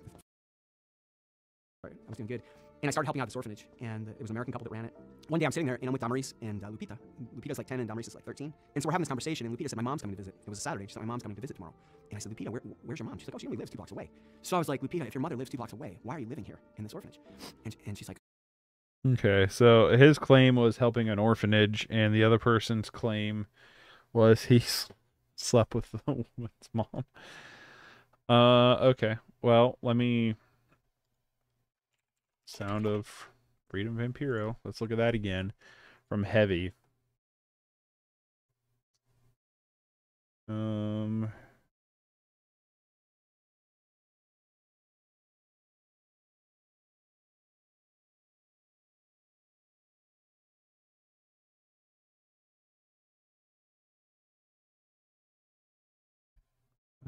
Aries. According to Screen Rant, everything about Vampiro website. So that's just based on Screen Rant.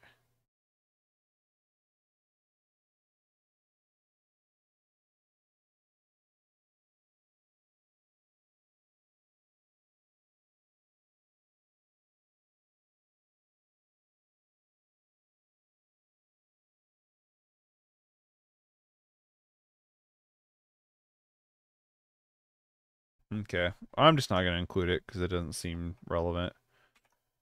The actual true part that's between both stories is this. Okay. Battler's crew has gone into areas uncovered as the doctors, but in search for a boy named Guardy and not Rocio, who they still have not found. And I think that's it. I think that's all the true points of the story, right?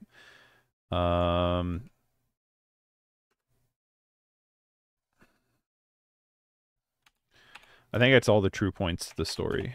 Because so let's top down from the okay, hold on, let me write this. Let me write this. That way I can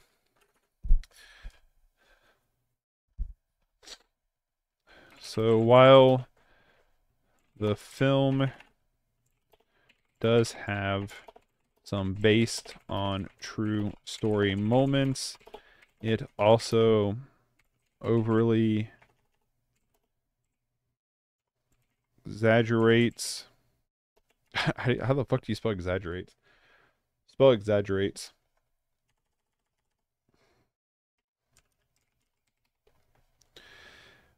It overly exaggerates, simplifies,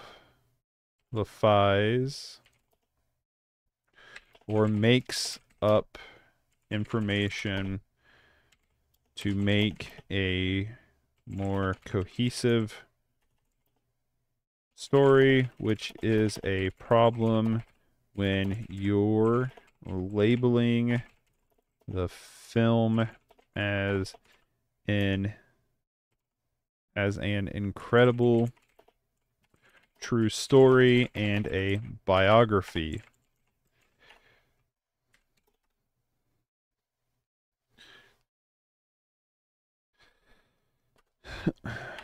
Biography.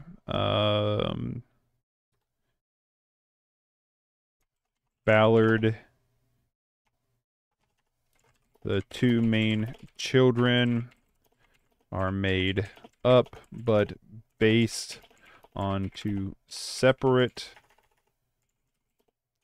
children.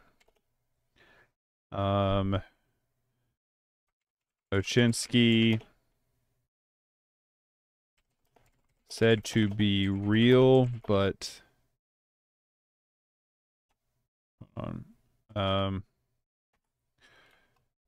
the character based on Ochinsky that sets up the main plot of the film is a supposed separate case. In the film, Ochinsky leads to Buchanan's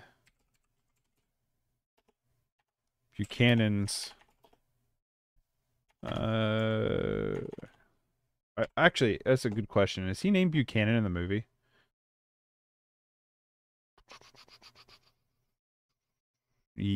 Earl Backman? Is that him? Yeah. Okay. Leads to Buchanan, who's named Earl Backman in the film. And in the film, when this actually took place in 2006, Ballard did not take the boy out for burgers. Claims the boy jumped into his arms and gave him the necklace and asked him to find his sister, but it's only hearsay. Is hearsay here like H-E-R or is it H-E-A-R? Hearsay. Is it this? Or is it this? I bet it's this, actually. Okay, so it's not... Nice. We've learned something new today. It is one word. Hearsay is one word. If I would have just done that, I would have figured that out on my own. But is only hearsay. But is only hearsay. After reuniting the boy and the father, which didn't happen, Ballard goes to Colombia to find his sister. He meets Vampiro, who's based on Batman, with a mostly made up story. That's not the true story. There they set up a members only club as a disguise for the sting. Hold on. Operation Triple Take Glenn Beck. Glenn Beck joins Operation Underground Railroad. Glenn Beck is duped by friend. What? What's this? Why is it taking so long to load? Sometimes Firefox is dumb like this. Closest allies of Operation Underground Railroad founder Tim Ballard now says that he feels duped and betrayed by his friend. News specialist Lindsay Ahrens has the latest developments. Why are you not on 2X? Conservative radio host Glenn Beck has long backed OUR and Ballard. He took to his show Wednesday, saying his media company has interviewed 5 women who claim to be victims of sexual misconduct by Ballard. Beck says his media company was set to publish an investigative... Oh, whatever.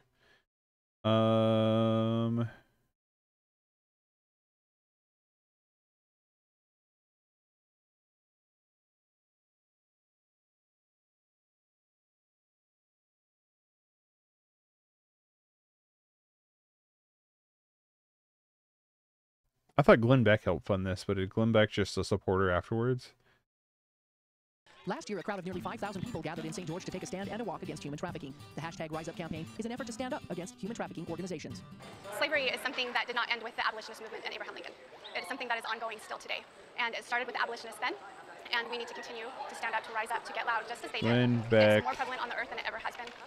And the sad thing is that the focus of it is on our children. Each year on July 30th, Operation Underground Railroad joins in that effort on World Day Against Trafficking. This year, Glenn Beck was invited inside on Mailman must be to here. speak on his efforts in joining the anti-trafficking train. He was welcomed by leader and founder of OUR, Tim Ballard. Both kneeled down on stage and prayed, knowing that God is at the helm of their work. Glenn Beck says he's completely duped by a friend. Is there... That's fine or whatever. Is there, like, information, like, how far back Glenn Beck goes? Spoke for him pretty ugly back to...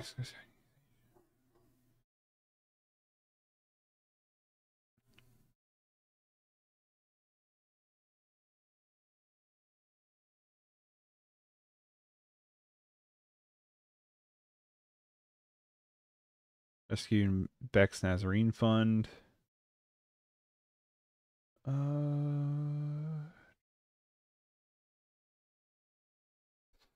Who funded Operation Triple Take?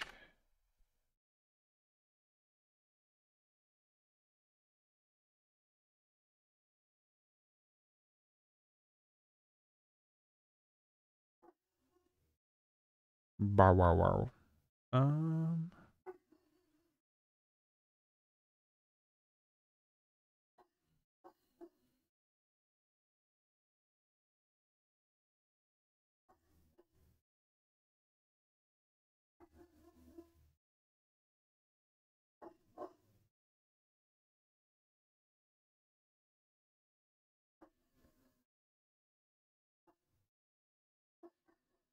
6.9 million in revenue to the IRS. That's in revenue, right? 22.3 million in 2019.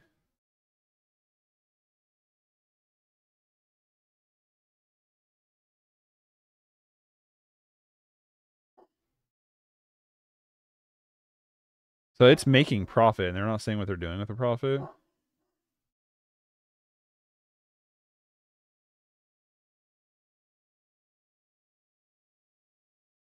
And the dude doubled his salary. That's awesome.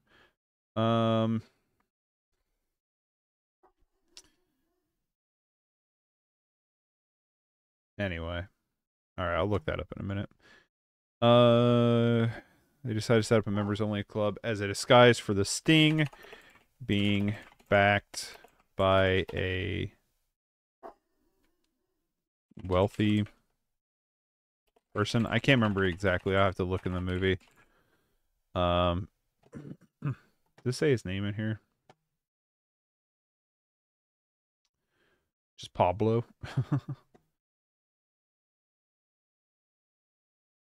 I think it's him, or is it Rehe? Sound of Freedom. Let me look real quick. Truth.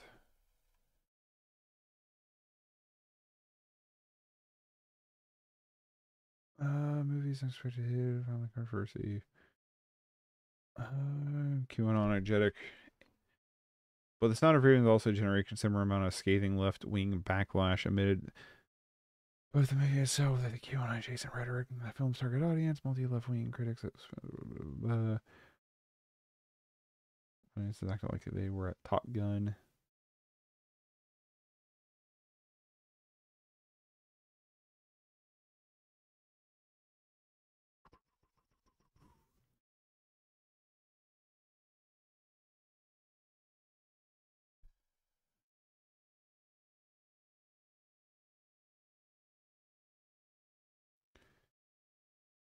Really an effective hype machine.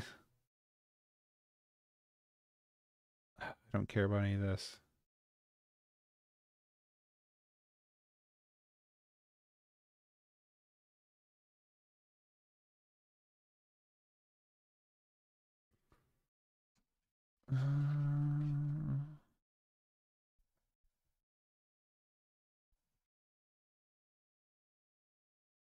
All right.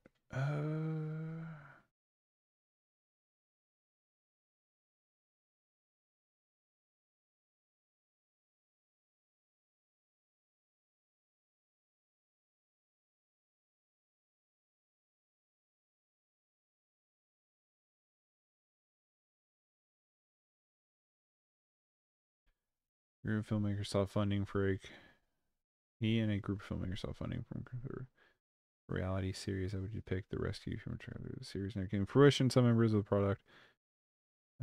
Ballard released 2016 The Abolitionist. That gave Ballard even more mainstream legitimacy.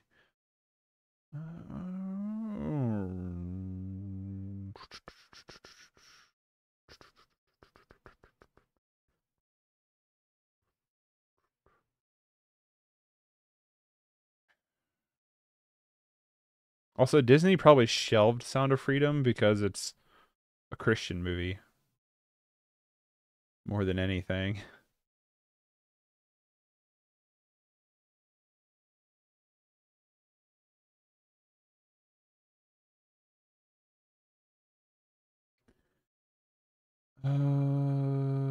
Okay.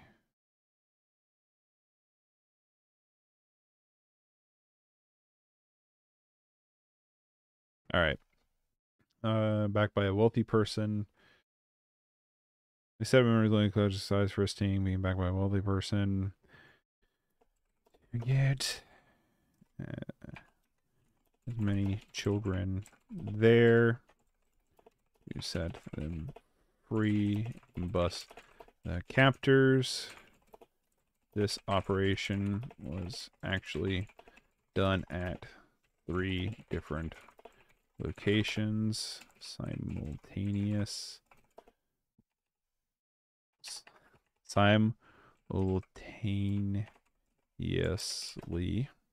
Close enough. It was done simultaneously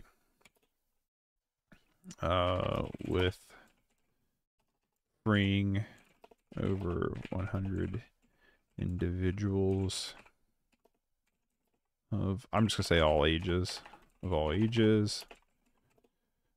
Donors over 100 individuals of different ages, not just minors, because I don't know how old some of them were. I don't think some of them were like senior citizens. You know what I mean? Okay, so Batman was not at this bust. That doesn't really matter, right? Should have done to get different minors. Rocio wasn't there, which propels Ballard to look to Ballard and Vampiro to go undercover as doctors to look for her in real life. I don't know if Ballard went undercover. Tim Ballard Grady.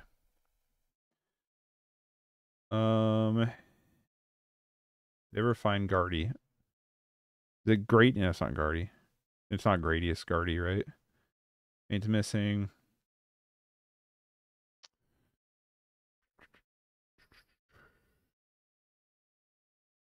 The Tim Ballard podcast. The donors according. What's this? It's from Fox. What's this? What Tim Ballard's lied to donors according to our XR employees. A series of documents released by Utah Attorney General is revealing intimate details surrounding a criminal investigation into Tim Ballard, a nonprofit organization. Ballard agreed R was the world's leading organization fighting against human trafficking, but former employees say many nonprofits' accomplishments and funding raising techniques were highly exaggerated or outright false. Majority of the record, the accurate records, whatever, made up. Mr. Austin, Mr. Reyes, at this point, State of Utah, Ohio, Davis County will not have a subpoena or any called witness, including employees, former employees such as.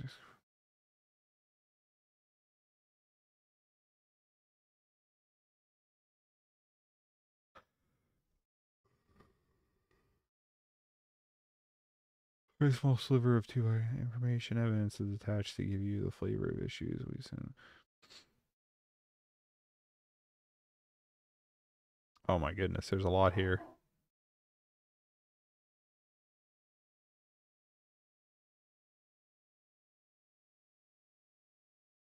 All right, I'm gonna have to read that in a minute.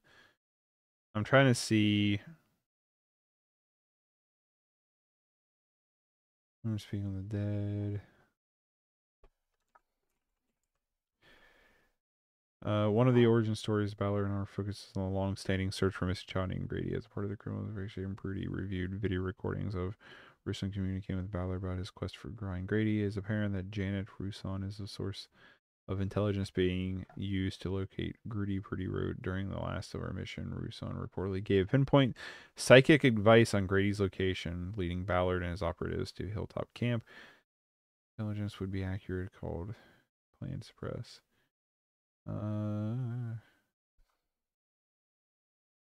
They verified that Grady was anywhere near the Hilltop Camp. The psychic readings Prudy wrote. Tim told him multiple conversation with a different team that members exactly what they need to prove that Grady was there and that special forces was going to be able to drop in helicopters.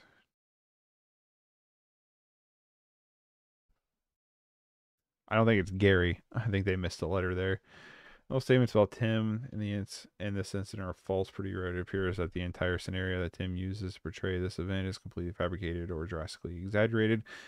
Never once was a gun raised in a threatening manner to anyone, and never pointed at anyone. Tim was never seen on camera to hold a book of any type, let alone a Bible or the Book of Mormon.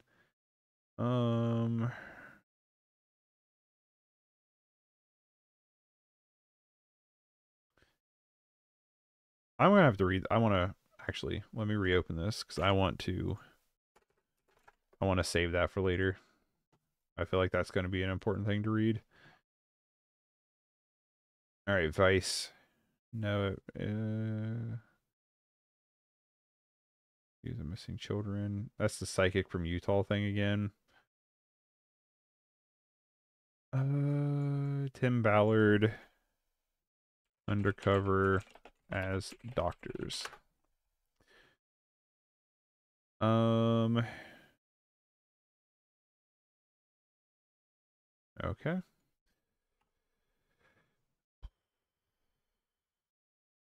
Hold on. Sound of Freedom. True story. Let me see. This Caleb Park keeps popping up. He's not gonna pop up this time, is he? Nope. What about History versus Hollywood? Is this one in here?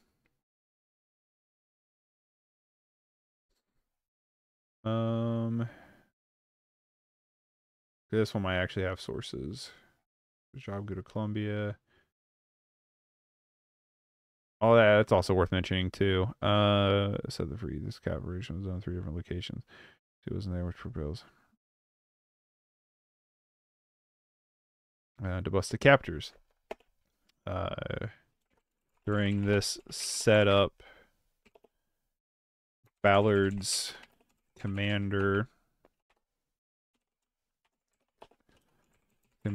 tells him to return, to which he quit his job to continue. In real life, Ballard left in 2013 to set up OUR.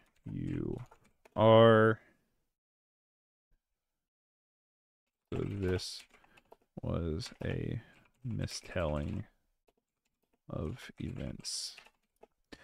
This operation, however, was actually done at 3 different locations. However, called Operation Triple Take. All right.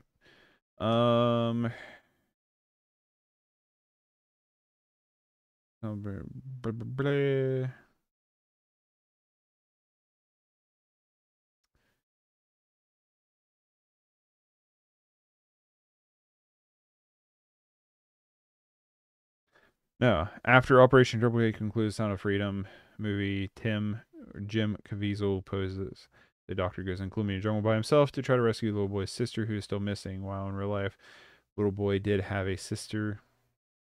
Tim's jungle search in the movie was instead very loosely inspired by the organization Real Life Search for a boy named Grady, who had been kidnapped from the grounds of a father's church at one point several years.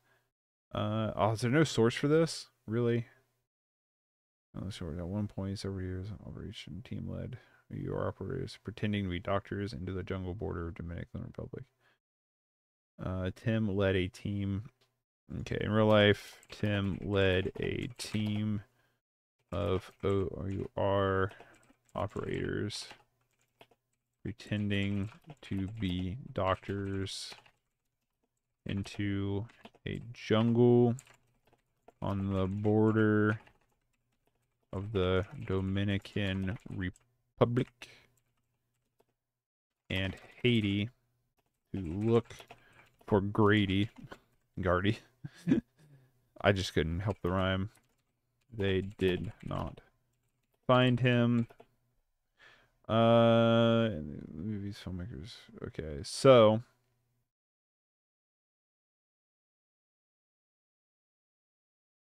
you can take liberties, you can, but I'm not going to pretend. Whatever. Okay. So that's fine.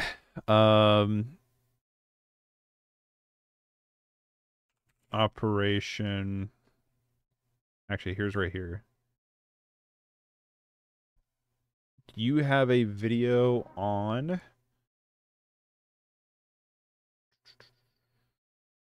All right, let's go from oldest to newest. Join. I'm an abolitionist because operation.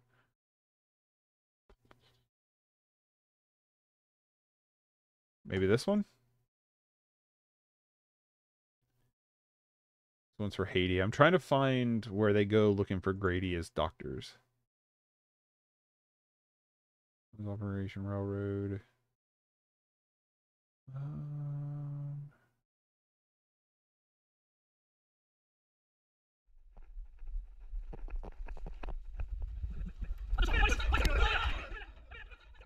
On Super Bowl Sunday, 20 girls were freed from human trafficking. I'm just going to mute this because apparently it's just going to do this instead of actually like showing anything. I mean, not showing, but saying anything. So this wasn't the search for Grady, was it?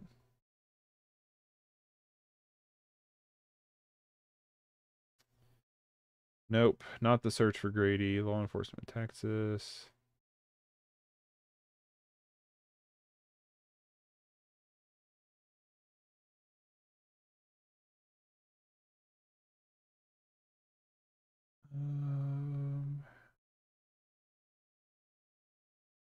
All right, we'll do this then. O.U.R. Grady. Or Gardy. Find Gardy, the... Oh my god, is this just an advertisement? In 2013, began Operation Underground Railroad was sparked by the story of beginning Gardy Marty, who is kidnapped from his family. Gardy Marty? Discovered... Okay, this is from their actual website. Let's see what their actual website says.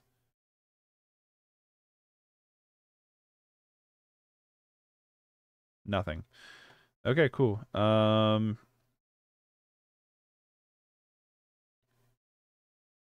a massive...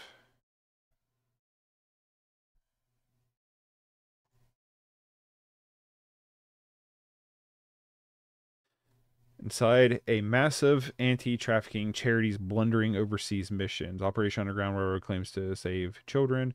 People, the rescue mission was on the border of Haiti and the Dominican Republic and was not going well. The anti-trafficking charity Operation R had arrived in a remote village seeking a missing child.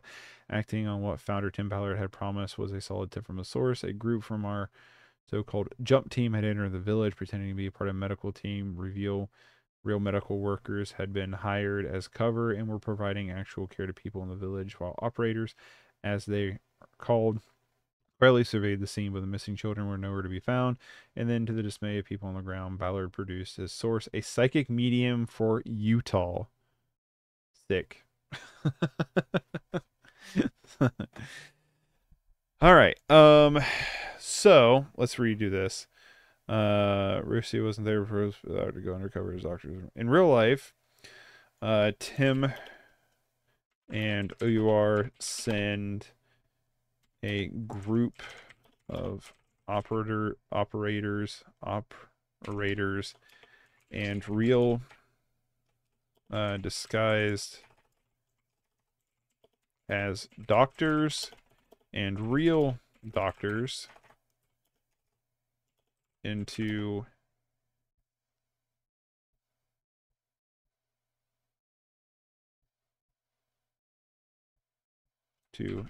Haiti and the Dominican Republic to look for Gardy Marty.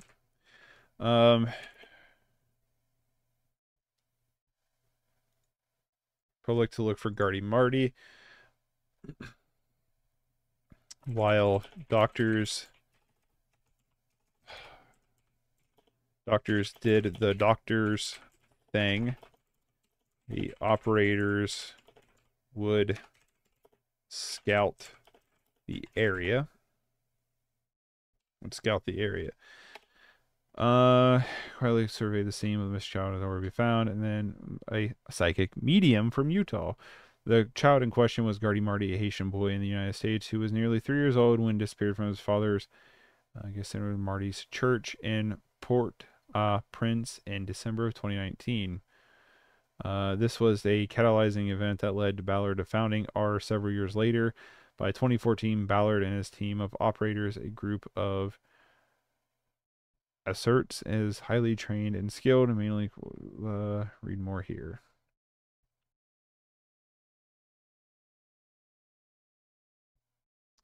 That links to Vice.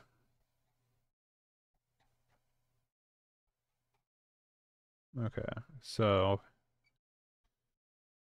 all right, so let's scout the area. Scout the area. Gardy Marty is a Haitian boy born in the U.S. who was around 3 years old when he disappeared from his father's church in Port-au-Prince in December of 2009. This case being a catalyzing, I'll use our wording here, catalyzing event that eventually was part of the reason Ballard started OUR. However, this operation was based on a source. I don't know why that's there. Operation claimed to have sex slaves and to help the mission on the border of Haiti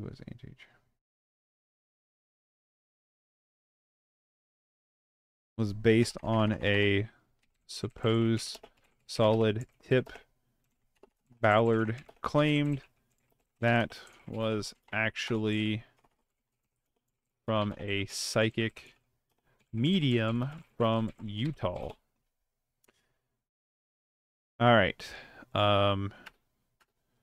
So pretty much from after the island bust, the rest of the film is completely made up, including the village invasion and murder that Ballard commits to save the girl at the end. Did I ever go on a rant about them claiming this is a biography?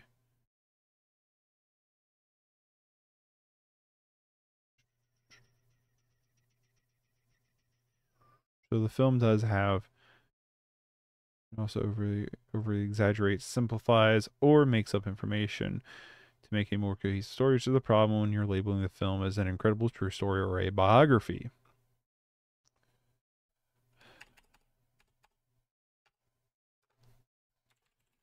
This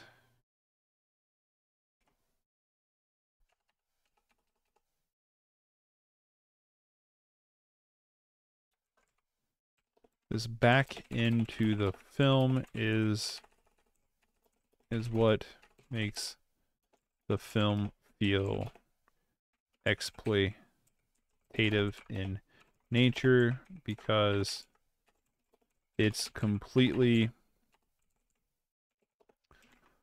falsified and dramatized for entertainment only, which undermines some of the good points the film makes about child trafficking.